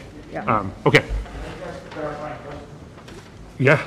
So when we use the word "we," the word "we" is really the selectmen from either town who this ultimately lies with, correct? Right. I just want to know, 320 Yeah, so I Harvard like to use Street. we a lot. No, I know, but I just think it's important that the "we" is not the school committee. The "we" would be what people in elected offices at the towns decide. Well, no, I think ultimately it's, I mean, correct me if I'm wrong, I think it's a budget line item that goes to town meeting and the voters have to approve. No, correct, but it's not a school committee decision to say whether we do this or not, correct? yeah, I just want to be sure, so that we can get that in the rec, like, this Yes, is not, thank you, George. Thank you yeah. for clarifying. I got Dawn and Thank you. Hillary. per town, Well, actually, no, I got Hillary and then Dawn. You had your hand up I first. just had a question, and it might be in what Chris was asking John. Sorry.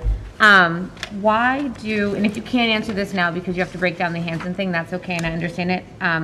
Why does the cost increase for Hanson if Whitman gets rid of this?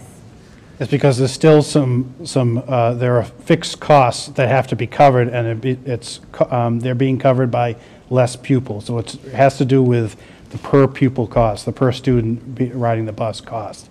Because you determine what the cost per student is, and then you times that out. So the costs don't drop at the same rate as, the amount of students dropped.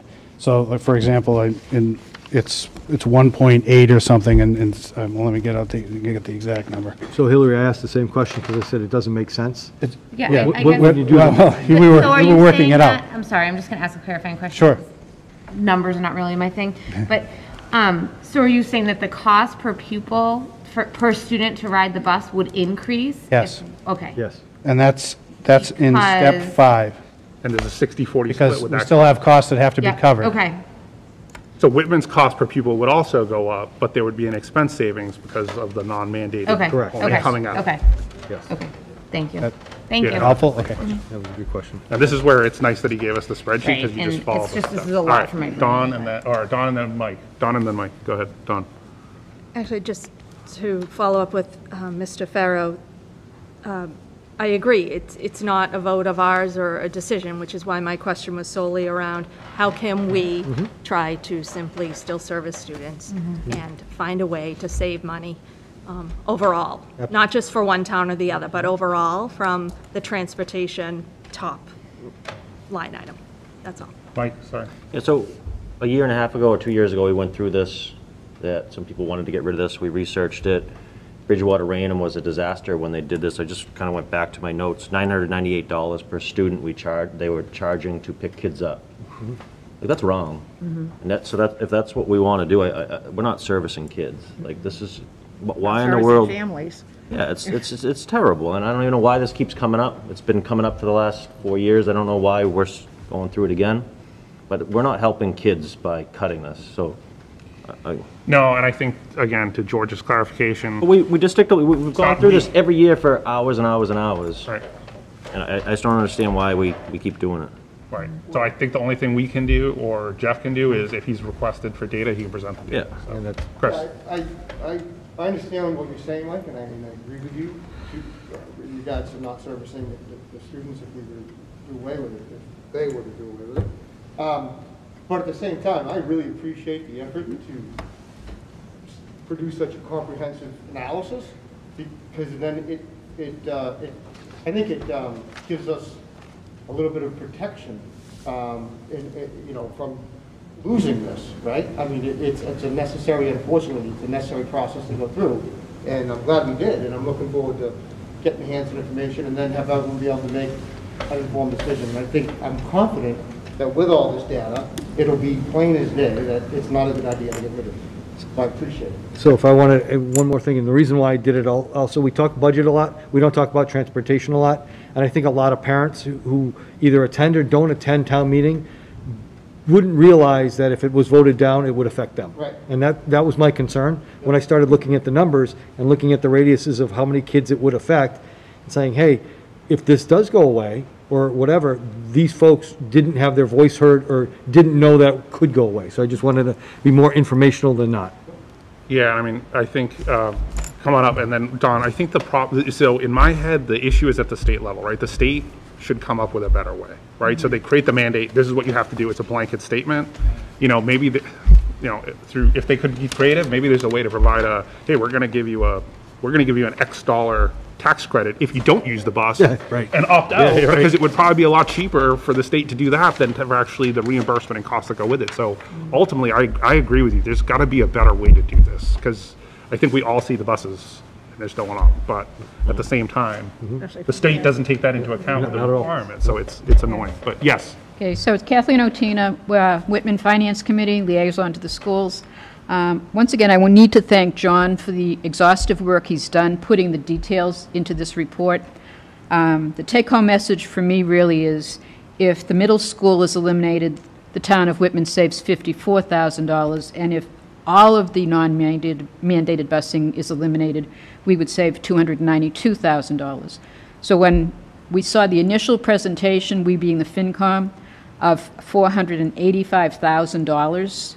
Last year it was $411, and the previous year it was $361. It's like, is there no end in sight to the increases that we're going to experience for busing? And the big difference between Whitman and Hanson, obviously, is that our kids live within walking distance of the schools to the extent of about 80% of the students, whereas Hanson's, about 20% of the students live within walking distance, so most Hanson children are covered by mandated busing.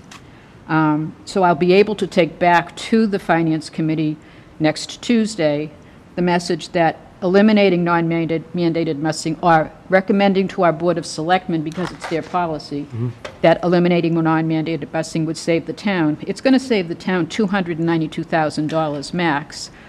But as a former school committee member in Milton, I can tell you, I was on for 9 years, the only thing that parents ever called me about was when their kids' bus got changed.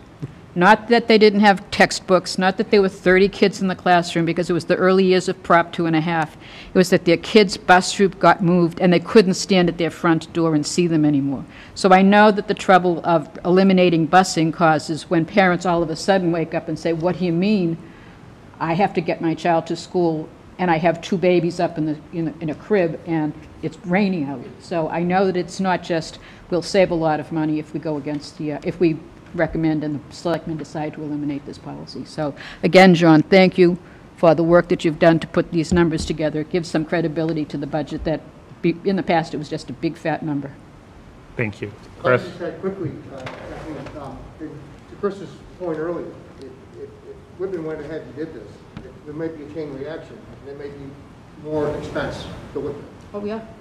I heard that part, too. Yeah.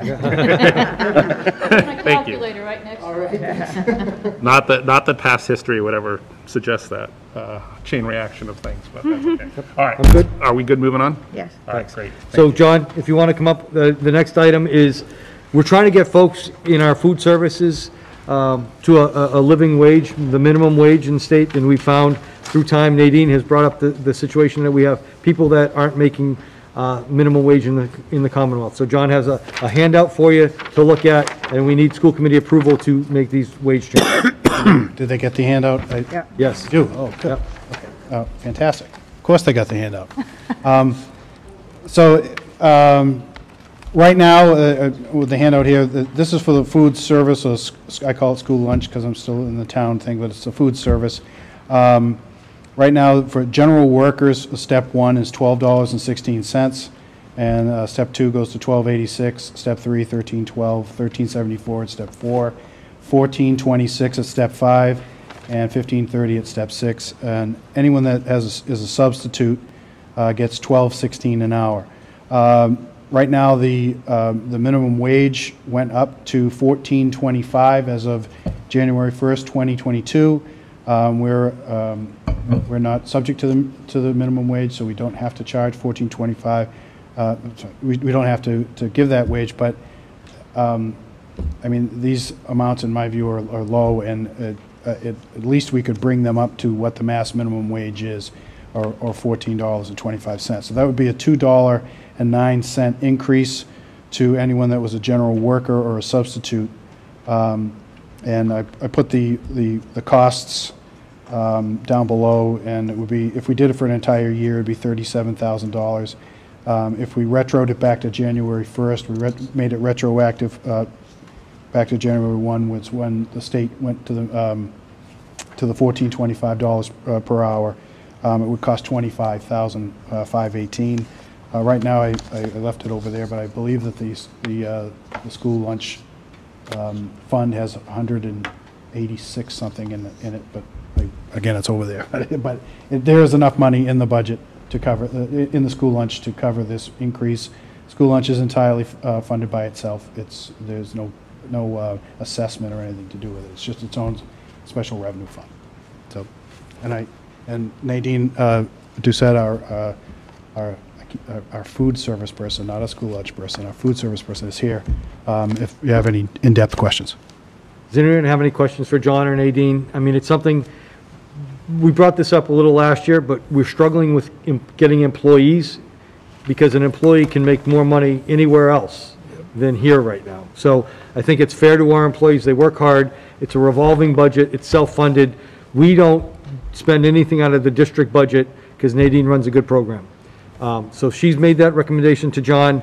John brought it to us. I want to bring it to the committee. We wanted to kind of do it before the holidays. Things got messed up a little bit, so we're bringing it to you, and we're looking for some assistance from you or some thoughts on this proposal. Yeah? I would move to accept the proposed change by Nadine Doucette. Second. So can you just clarify the motion, though? Are you with the retro? That is what, can I clarify that in discussion? Oh, with retro, yes. Thank you. All right. Yes, with retro. So the bottom line, because there's kind of a couple options, so I just wanted to make sure your motion was clear on what you were motioning. All right, so Don made the motion as presented with the retroactive increase. Stephen second. And Steve seconded. Yep. Discussion, Don. So the clarification is the $37,000 is that the total increase from the retro January 1st for FY22? So the $37,000 is what would it have cost for an entire year. And $25,000 is what it will cost this year because if you were to retro it back to January 1st. Oh, okay. Okay, so essentially $37,000 would be a retroactive back to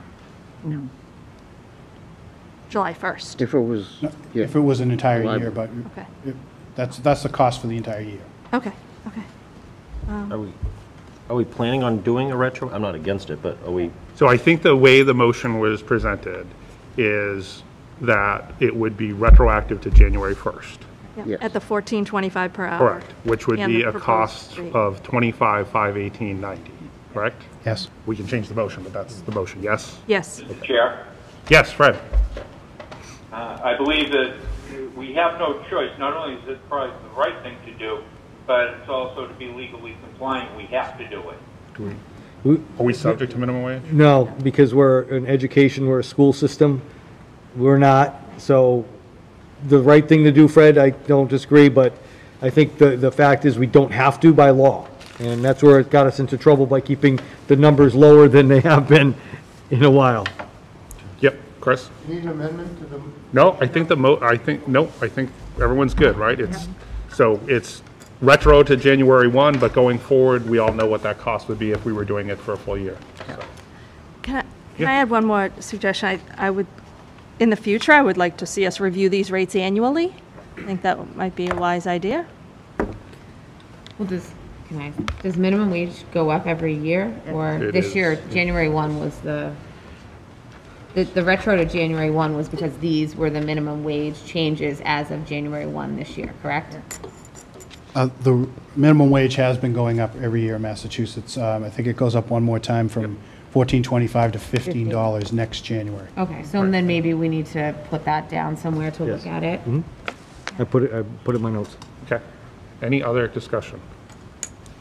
Everyone's clear on the motion. Great. All right, roll call vote. Steve? Yes. Shell? Yes. Don? Yes. David? Yes. Hillary? Yes. Chris? Yes. Fred? Yes. Mike? Yes. Beth? Yes. Chris? Yes. Great, unanimous. Thank you, everyone. So, thank you.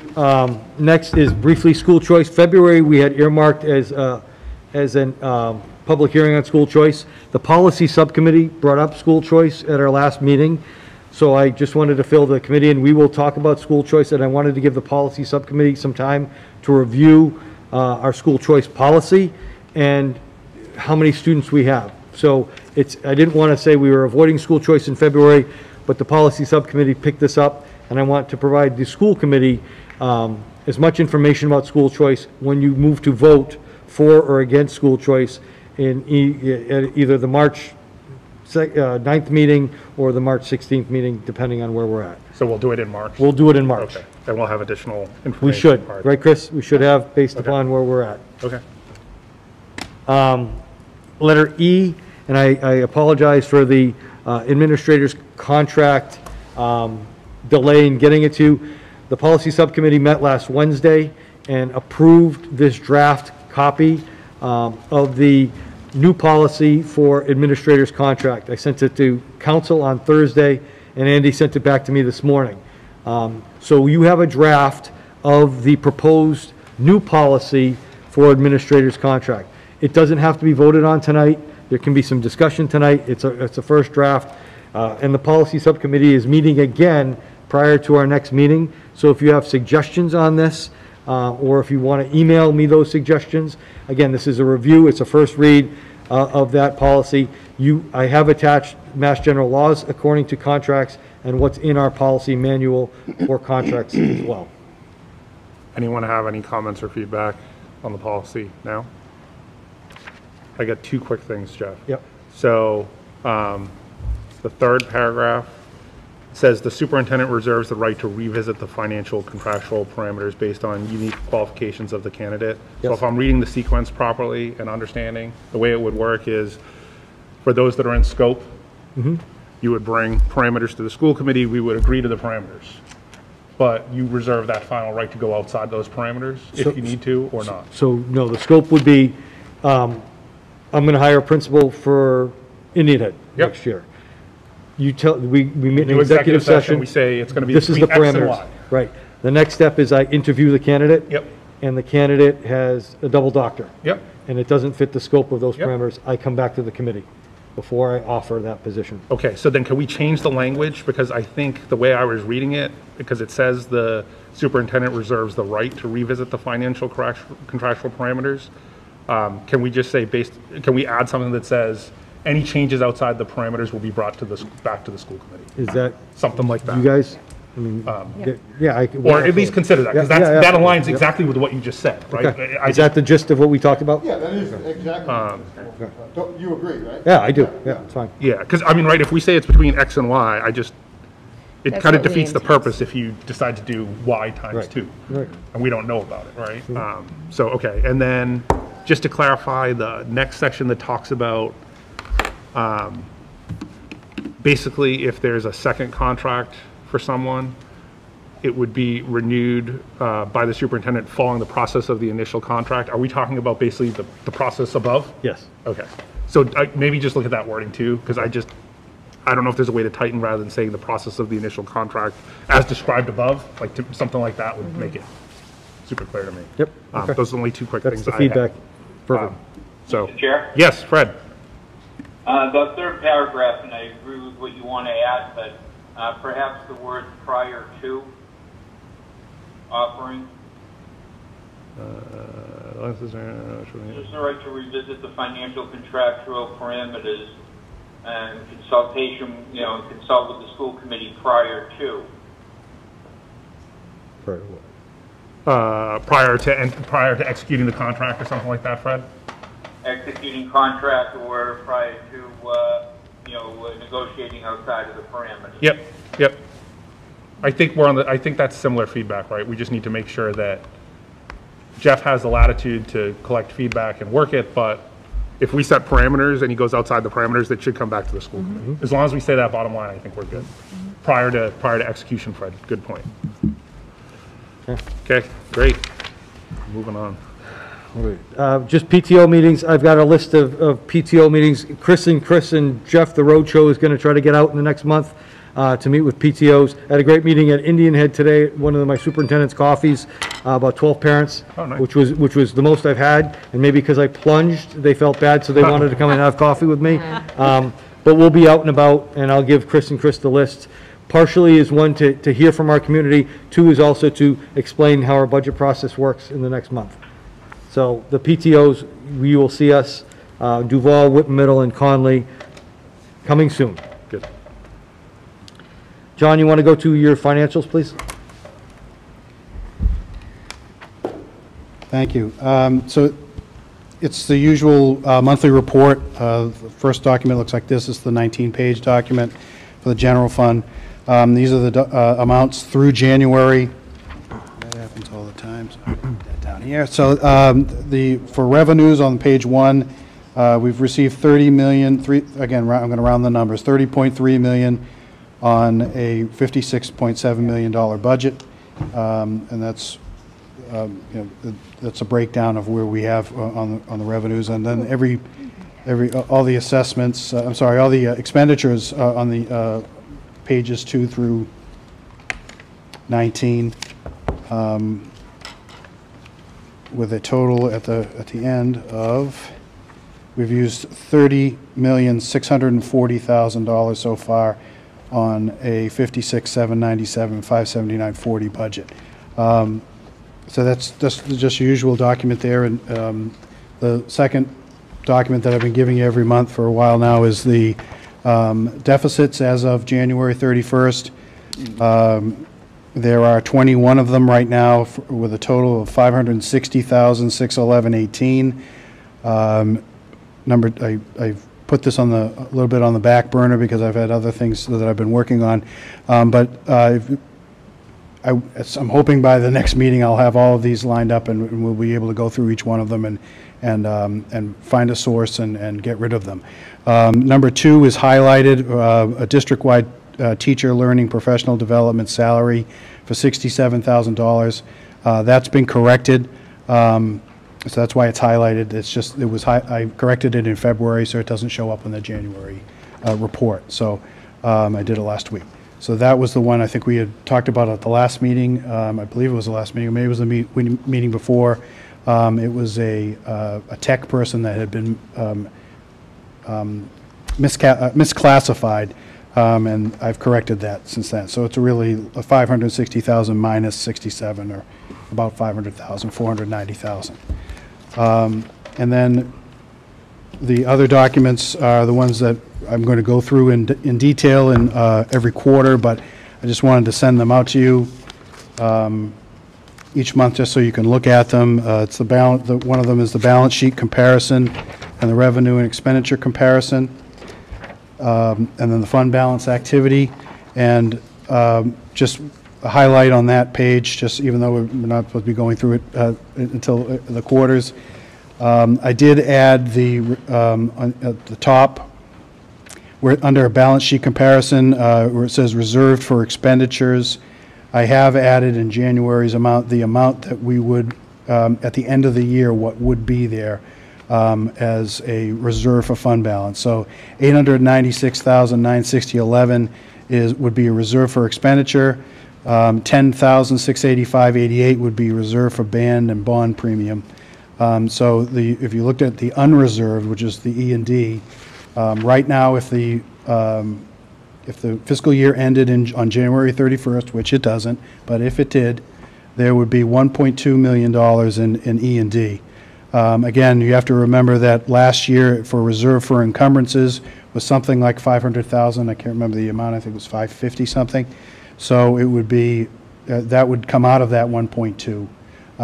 So that's kind of how to read this when you're looking at it. Is now we're getting closer to the end of the year. We can put real numbers in for reserves, and you can keep an eye on that E&D line and see what. And maybe in the next month I'll put in a whatever the encumbrance was for last year. I'll put that number in so you can get a truer picture of what E&D would be. So that's just on that. The other documents are a breakdown of all the expenses, the expenditures in the general fund, and then all the listings of all the grants through January. Again, these things change because I find things, or things get misclassified and I correct it. But this is just Oh. a snapshot through January. So, if, any questions? Questions from anyone? Okay, great. Okay. Thank We'll you. spend some quality time next week. And I did look at the school lunch. I think I said 186, and it's, if you look at the documents in there, it's 168, so I did the transposition. 168. I apologize. Thank you. Thank you. New business passover, number 11. Do you want to pass over Passover, 11? yep. Okay. So we're passing over the high school program of studies. It'll be presented at a later date. And field trips. I Yeah. closed out of the folder, so I know one was to Connecticut and one One's was, canceled. yeah, but Penny. There's canceled. Which one's canceled? Joe Flower was canceled? That's the one. Okay, so DECA's the only Well, one? Can I just go back to the program of studies? I don't know if the students were waiting. Will that be like the next March meeting, maybe? Obviously not next week. It'll probably be at the March meeting, yes. March Yeah. meeting, And I okay. told the students it was going to be passed over today. Oh, So- okay, okay. Okay, so in your packets, there's a field trip request for DECA to do the state conference in Copley Plaza, Boston. So I would entertain a motion to approve that as presented. Second. No, on your motion. There you go. sorry. So Yeah. David got the David got the Sorry. motion. I was ahead of You're myself. really going fast. I am, sorry. Any discussion? Okay, roll call vote. Steve? Yes. Michelle? Yes. Don? Yes. David? Yes. Hillary? Yes. Chris? Yes. Mike? Yes. Fred? Yes. Beth? Yes. Chris? Yes. Great. Approved. Awesome. You want to talk warrant? Warrant, what do you want to propose? So, yeah, so generally speaking, I think, so this came up at the end of the last meeting where we've had some challenges in getting the signatures in the warrant because people were out and away and needed to be out. So the question was, hey, can anyone sign it? And then we had a conversation about, I think previously as a committee, we had simply voted the 4 people to sign. So I think what we'd be looking for is a motion from the school committee that would say, you know, in the absence of the 4 signers, any school committee member is authorized to sign a warrant. So could I get that motion? So moved. Thank you, Fred. Second. Any discussion? You all get it? If I can, I'll just elaborate for anybody who doesn't know. We just had trouble that it had been a whole week after a warrant that because of illnesses, the 2 Yeah. guys couldn't sign. So Sure. just Dawn and I had signed, so it was a problem that, you know, Yeah. it hadn't been signed for a whole week. Yeah. So that's what we were looking for, was just somebody else could come in and sign. Yeah. That'd be great. And rather than make it one person, and again, it's through no fault of anyone, people Yeah, are sick, no, they no. have to stay People are away, it's ill no big and- deal. So yeah. this will solve it for us going forward. Yeah. Yeah. And to be clear, we do have an excellent warrant signing subcommittee. Yes, we do. And so it's very helpful, like, when we get the whether it's payroll or whatever other expenses, that it happens on a Wednesday, and Michelle's been terrific in letting us know. And so the whole process is there, it's going well. Yeah. It's just some of our Just souls. a clink once in a while. Mr. Boyce, you can't get sick again. Yeah, hey, know. this just gives us a You good and back- David cannot be out at the same time. Right. This No just more gives hanging us- out gives at us a good- Papagino's. It gives us a good backup plan. So any other discussion? Roll call vote. Steve? Yes. Michelle? Yes. Don? Yes. David? Yes. Hillary? Yes. Chris? Yes. Fred? Yes. Mike? Yes. Beth? Yes. Chris? Okay. So number 14, so Director of Facilities Ernie Sandlin is retiring in August. As you might know or might not know, when I and George took over Penn Central office, we combined facilities and technology into one department, calling operations. Now that Ernie's retired and we don't have a director of technology, we're looking to bring in somebody as a director of operations with a strong facilities background. So in your packet, you have a job description to review. And again, send me edits moving forward. This is a person we're looking to be a supervisor, somebody that the committee they will be a true director of operations. So when we give a presentation here, you don't have tech, you don't have facilities, you have somebody who knows both departments pretty solidly. Ernie's going to be difficult to replace. He has a lot of institutional knowledge. But this is what we've put together as a person that we hope can fit the bill. If it doesn't work out, we'll go back to the drawing board and potentially go back to a director and a director. But we're hoping to get a true director of operations to join our team. The goal for us would be before June, so that he could experience or she could experience the summer because the summer is extremely challenging with closing buildings, opening buildings, summer work, things like that. So please look at that job description, provide feedback, and I'd look for a vote sometime in March. Okay. Great. Mr. Chair? Yep. Fred, go ahead. As a little bit of feedback, I would like to see under the qualifications something in relation to knowledge of state building codes, Okay. construction. You know, knowing a lot of the little projects that we do in-house. Yes. And, you know, watching over folks, I think that would be very important. Okay, Seeing that you're saying this publicly, I'd also like to add, Ernie's going to be a very tough individual to replace. I swear, when the high school was built, he stuck his finger in the cement, tasted it, and told them if it had enough water. You know, he's been a fantastic person for an awful long time. And I hope he also passes on the knowledge that wires, while they may be color-coded, they may have brown tape, black tape, yellow tape, because things didn't work right and he had it fixed. So hopefully he does that. But I do want to thank him from the bottom of my heart. Yes. Thanks, Fred. We'll share that with him, too. That's why we kind of want to bring somebody in to kind of learn from Ernie for a couple of months and shadow him going forward. Okay. Chair. Oh, yes. Oh, sorry. Comment. So do we have a director of technology, or can you share a little, because this sounds like an expanded role, whereas right now Ernie is just facilities focused? We lost the director of technology position in 1920, so we have not had a director. 19. Oh, sorry. Yeah, I got what you're saying. The 2019-2020 year. Yeah. Never mind. That was Entire it. fiscal year. 2019. Fiscal year. So no, so this is an expanded role. We will still look at having an assistant director of technology, and then kind of look at having an assistant director of facilities as well, where this person supersedes and oversees everything. One of the pieces of Ernie's position, was he was the on-call only person, 24/7.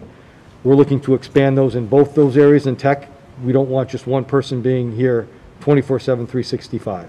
Okay. So looking at this as, it is a facilities-based piece, but really a position that runs both departments.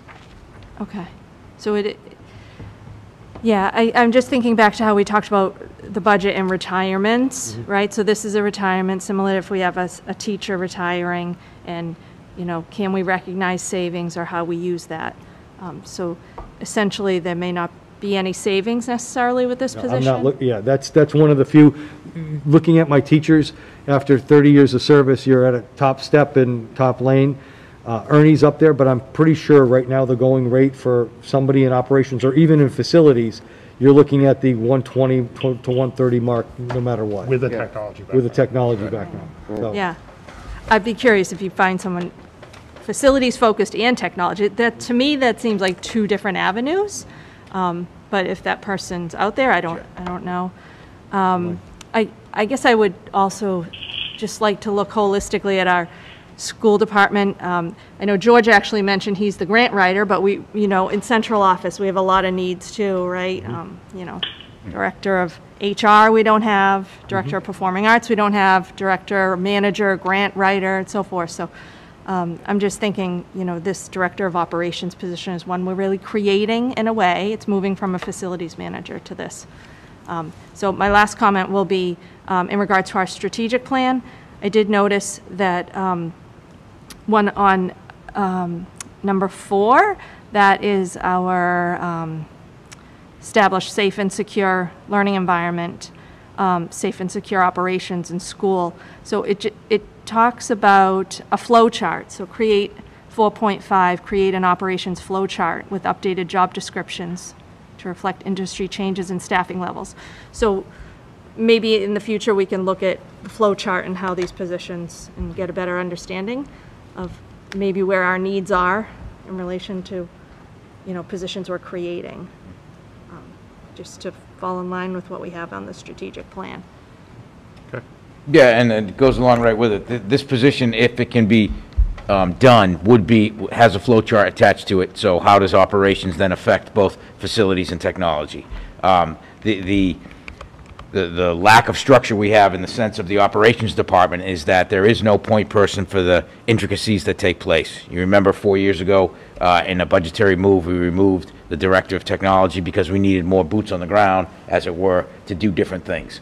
So this person would be the spokesperson, this person would be handling the managerial, the budgetarial, all of those different aspects of the whole operations department. And then we'd really be looking to make sure we have an associate director or an assistant director in each to be the people who have not only the skill of that area, but then have the ability to make sure that the jobs within those areas are done.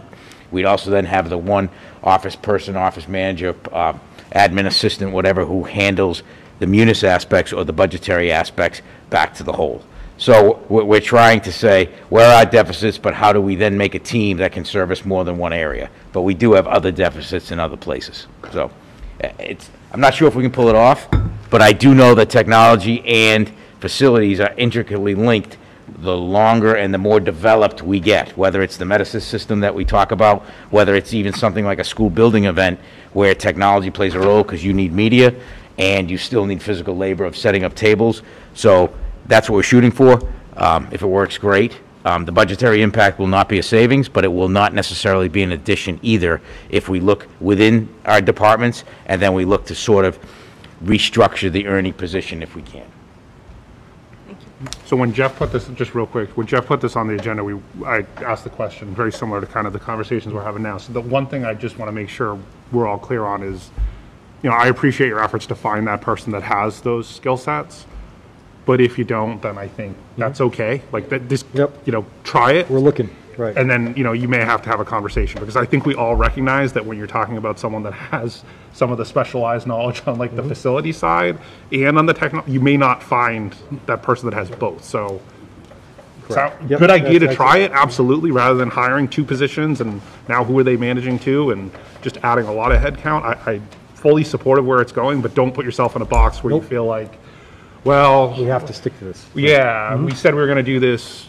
At that point, just have the conversation. This is the first step of a job description. And a background, maybe experience MSBA, right? School building project. Correct, absolutely. Yeah, there's a lot. There's a lot there. Okay, where do you want to go next? Draft of the calendar. So in your packet, you have a first draft of the calendar. So we're looking at, where am I? I'm looking here. August 31st is our first day of school. Teachers reporting in on the 29th.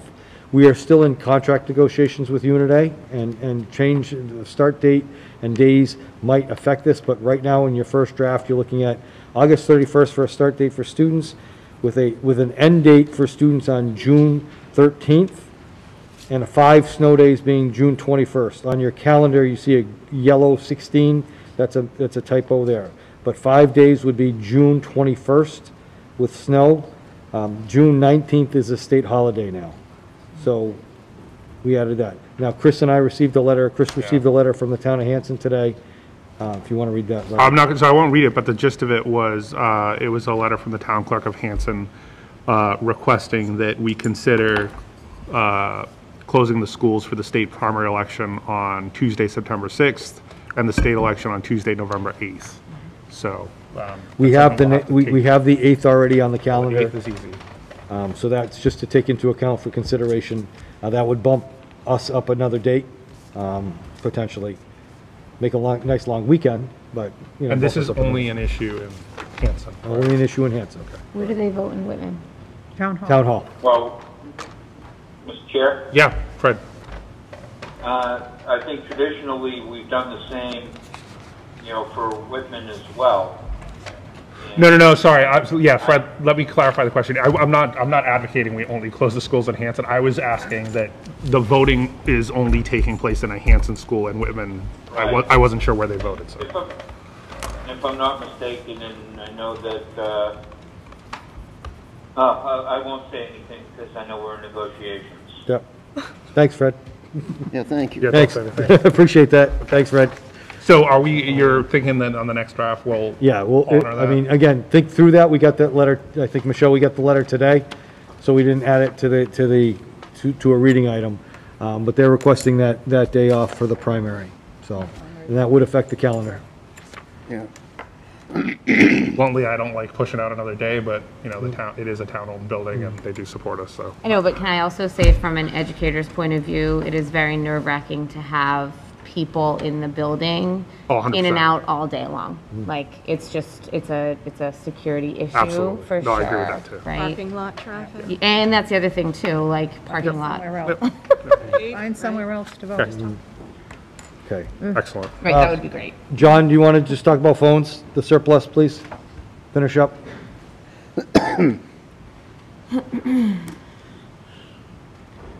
Thank you. So we are putting out a request for proposals to replace the phone system throughout the school district. Right now, we've put the proposal out with the idea that the vendor, whoever wins it, the successful bidder will take all the old phones and all the hardware, give it to us, and we'll store it. What I'd like to at least, come before the school committee now and talk about is we could add an addendum that we could have where the vendor takes all that stuff and just, gets rid of it in any way that they could. So it would require you to vote the phones and the gear and the 20-year-old stuff and the old stuff that they're going to be pulling out when they put the new phones in. That would be a vote to declare that surplus, so then we would be able to give it to a vendor and have them get rid of it. Right now, the way it's written, they're going to give it to us, we're going to go store it somewhere until we decide what we can or can't do. No, get rid of it. So is this more just kind of giving us a heads up, and if you get to that point, and you feel like it doesn't make sense to store it, there's no resale value, et cetera, you want to, at that point, declare it as surplus, you just come to us then with the specific listing of what it is? Most of the stuff is going to be old and unusable, but does it have any value? Yeah. I don't know. I just don't know. Are you asking for us to vote it now, or are you asking us to vote it with a specific listing? I wanted to bring it forward, and if you wanted to vote it as to get rid of it, because right now the default, we had to come out with the request for proposal. Right now the default is the vendor gives it all to us and we store it here. So if I understand you correctly, it's like we don't want to miss an opportunity to get rid of it for Free. nothing. Right? We don't want to store it. That's exactly it, yes. Okay. So do you want to? I'll make a motion. Make a motion. Make a motion that we give them the authority to get rid of all the phones when the old equipment. The successful bidder will be able to take possession of all the phone equipment and dispose of it appropriately. Sounds wonderful, yes. Yes. Thank you. Any discussion? Mr. Chair? Yeah, Fred. Wouldn't we need a more detailed list as to what we're declaring surplus? That's what I did. That's what I don't know either. I don't feel comfortable with just saying the old phones. Yeah, I mean, it's up to the committee. I think we can certainly delegate that to management if we so choose, or administration, but we can also choose not to, so. Chris? Yeah, I think something like this is absolutely within the jurisdiction. Okay, we have the ultimate authority, but I have no problem whatsoever letting a company we hire come in, determine what is no longer able to be used with our new system, and disposing of it. That's pretty straightforward as far as I'm concerned. Okay. Any other feedback? Okay. Fred, anything else, or we're going to move to the vote? Yeah, I mean, the committee's going to do what the committee's going to do, and I'm going to, do what I need to do. That's all. Yeah. Yeah, no, and I understand. I think the reality is, if they give us a list, unless we show up and sit next to them and make sure it's on the list, there's still an element of trust there. So I hope. it is what it is, but. Okay. Okay. And everyone has their own custom. Yeah, absolutely. Absolutely. All right. Do you have a comment, or are you ready to vote? No, I'm ready to vote. Steve's ready to vote. Okay, Steve, go ahead. Yes. Michelle? Yes. Don? Yes. David? Yes. Hillary? Yes. Chris? Yes. Fred? Abstain. Okay. Mike? Yes. Beth? Yes. Chris? Okay. You got that, Michelle? Fred. Okay. Thank you. Thank you, everyone. Whitman Middle School building? Yeah. So Fred, do you want to talk about Whitman Middle School, or do you want me to? Or Beth or Chris? Because I'm getting some feedback. Okay. Chris or Beth, you want to add anything from the middle school project? Well, we're meeting again next week We made a calendar appointment of every 2 weeks, just in case we need it, so that things can move along on a good state. So that every 2 weeks, we have a scheduled meeting, starting next week. We will be meeting with the company next week, and we will start on choosing a group to work with. Jeff would be on it, and I think, let me see, it was the chair, it was the business administration from Whitman, and one school committee member, and Town representative, superintendent and/or designee, and a school committee member to choose. The OPM is in the process of looking at our project designer. Is that what it's called, Fred? Yes. And I'll report out. So what we did was we approved the request for proposal. I knew it was. To be published, to be sent to MSBA for their approval. They've come back to us. We're in the process. It's very similar to the OPM where they have their boilerplate. And we'll be meeting next week just to iron that out completely so that we can place the ad at the Central Register and get going on a designer. Now, the designer selection committee is what that's called. It's for the designer selection. Jeff, you just said it. The superintendent, the business manager from Whitman, a town representative, and school committee member. No, we will it's vote the that committee formally at our next meeting, and then we're off to the races. Yeah. So just to clarify, Fred, it's a superintendent and/or designee, a town official, which could be the town administrator or a selectman, and one school committee member. That's allowed by MSBA, just 3 folks from our committee. Was it 3 or 4? It's 3. I don't have it in front of me. Okay. Yeah. Thanks, Fred. Yep. Facilities, anything to report on? Facilities, we're meeting next week. We couldn't meet today. Policy, Chris, anything further? Yep, so we met last week. We had 5 items on the agenda, one of which we discussed tonight was the draft administrator's contract. We followed up on the student dress code that Chris had brought to our attention previously. Well, we're going to be looking at the district's policy related to districts' administrators coaching and athletic directors coaching. Again, this is done with our initial idea of looking into things that affect students, you know, how do you want to say it, like have a major impact on students. I don't know how we worded it. Hillary, do you remember how we said to do that? Just our goals for the year. Yeah. Just like impacting the students' experiences positively, right? So we talked a lot about the dress code. I'm just gonna jump in for a minute. We made sure, I know that there were concerns about it matching up in the handbook and our policies, so we made sure that's all set. And then Dr. Jones was actually at our meeting, and he talked about how he is working with the school council and students to talk about the dress code policy, because we spent a lot of time looking at it and how it targets certain demographics of students and doesn't target others. And so we kind of are going to go off of his lead. That's kind of how we left it, where he's going to talk to school council. And I thought it might be something that we could talk about with the student advisory committee at some point, just their thoughts on school dress code and things like that. It was a good conversation. The dress code piece was good. So. Good. Good.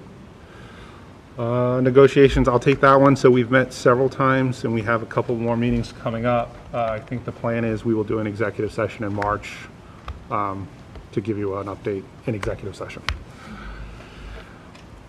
ECE advisory, anything? David, do you want to speak to yesterday? Yeah, so the advisory committee met briefly yesterday. We viewed our universal full day K presentation that we're going to present to the full committee. We run over any adjustments that needed to be made and added some clarification. Along with that, Dr. Foley and the superintendent are meeting with Mr. Casey tomorrow at the Vol School to work on a video presentation. After that's done, we're going to touch base and talk about other avenues of communicating and getting that outreach out there, and looking at that presentation and going from there, and then also discussing when we're going to show the universal full day K presentation to the entire committee. And yeah, that's where we're at. Can I ask a question, just because I feel like this date always sneaks up?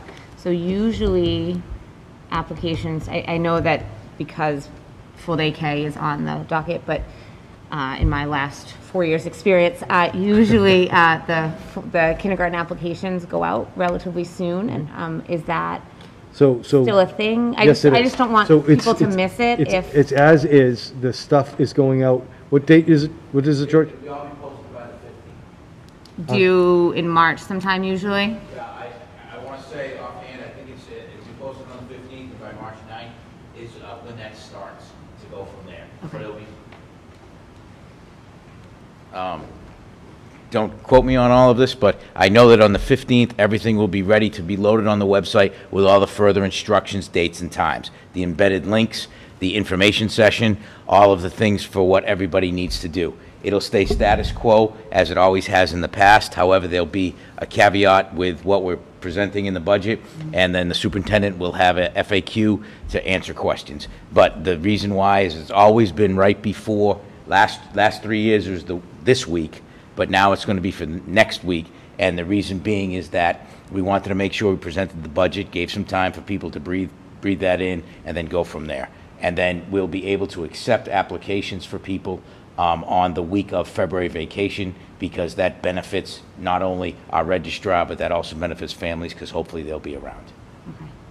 And then how do you, just want to follow up, how do you get that information out to, obviously if a family has students already in the school, I know that information comes out that way, but what about families who don't have So the students in preschool schools? people will get their already packets, because we asked them to sort of re-register already. Yep. And then it'll be on Facebook, it'll be on paper, our web, and we're going to put it in the newspaper also. Okay. But the go-to date to get that information out is the 15th. Okay, great, thanks. Chris? I don't know if I mentioned, you talked about school choice as well. Did I mention that? You didn't mention that. You he did, but I mentioned did that before. School choice, so. Yes, you have some work to do. Thank you, George. Before we get to the collaborative reports, we should have put it on here, but budget subcommittee has met a couple times, met earlier. I think we had some really good discussion about the kind of the long-term planning and what some of that could look like. But I think in terms of us making recommendations or asked, we'll get through the budget meeting next week, and then we can kind of, at the committee's pleasure, determine how much time we want to spend in kind of looking at working on some of that planning going forward. So, but overall, I thought it was a good discussion earlier. Unless David or Steve, you got anything to add? But overall, I think it went well. Yeah, it was a good. I think I'll wait until after the budget. Yep. Pilgrim Area Collaborative Report. Steve? Anything you want to report out? So, because of my agency's protocols, I was not able to be on Zoom or attend the meeting last week for Plymouth Area Collaborative. I do know, though, and I don't know if it goes back to you, Chris, we did share the annual report, or at least I mentioned it verbally in one of our meetings. It's in our minutes, I think, from last fall. And I'm not sure if we had the annual audit already voted, so I don't know if I've even mentioned that. But it now seems that part of DESE, the school committee chairs, get this information, both the annual report and the annual audit. So I don't think anyone's being remiss. I think I've always brought it to you each year. It's generally about the same time every year. They are always put up on the website. Rebecca Haw, who does our executive secretary privileges, she has access to the website. She's very good at downloading all those documents. So it's kind of a shared thing, shared in the sense that I'm sure they're just giving it to Chris and other school committee chairs just so that they have it. But I'll always be sure to mention that. And I'll catch you up next month with what I may have missed this month. And just to clarify, we did get the Pilgrim Area Collaborative Report, and it is in the Google Drive. So for any of you that you want to review that in detail, it is there. And the South Shore Collab report is in the drive as well. And you have some reading items in your packet. Nothing else to report. We had a good meeting. Excellent. All right. Mr. Chair? Yes, Fred. Before we adjourn, if I could have one moment to just thank all the folks, and I know you included, that jumped into the ocean. Well, I don't want to call it the ocean. I'm sorry, I'm in South Carolina and looking at the ocean. Oh, okay, tough one, Fred. And if I didn't have to travel, I would have been in there with you. It was cold. I do want to, just personally thank the parents, Alyssa Dillon, Allison Dillon, geez, Alyssa, that really worked their butts off. They raised an awful lot of money, over $15,000, I heard. Yes. Just a fantastic outing, a fantastic fundraiser, all for a great purpose, and it was reason for a reason, I guess. Yeah. Yes, no, thank you, Fred. It was cold. I'm not sure it could get any colder. The ice was thick that they cut. It was fun. And then just in the spirit of equity, we would certainly encourage PTOs, PACs from either town, if they're doing any type of event like this, feel free to send us a note. Feel free to come during public comment. Any type of awareness we can build to support the schools in either town is great. So hopefully it'll be warmer next year. All right. Motion to adjourn from anyone? Chris? Second. All right. Roll call vote. Steve? Steve, yes. Steve. Steve? Yes. Art. Michelle? Yes. God? Yes. David? Yes. Hillary? Yes. Chris? Yes. Fred? Yes. Mike? Yes. Beth? Yes. Chris? Awesome. All right. Thank you. Have a good night, everyone. See you, Fred. Safe travels. Thank you. Good night. Thank you.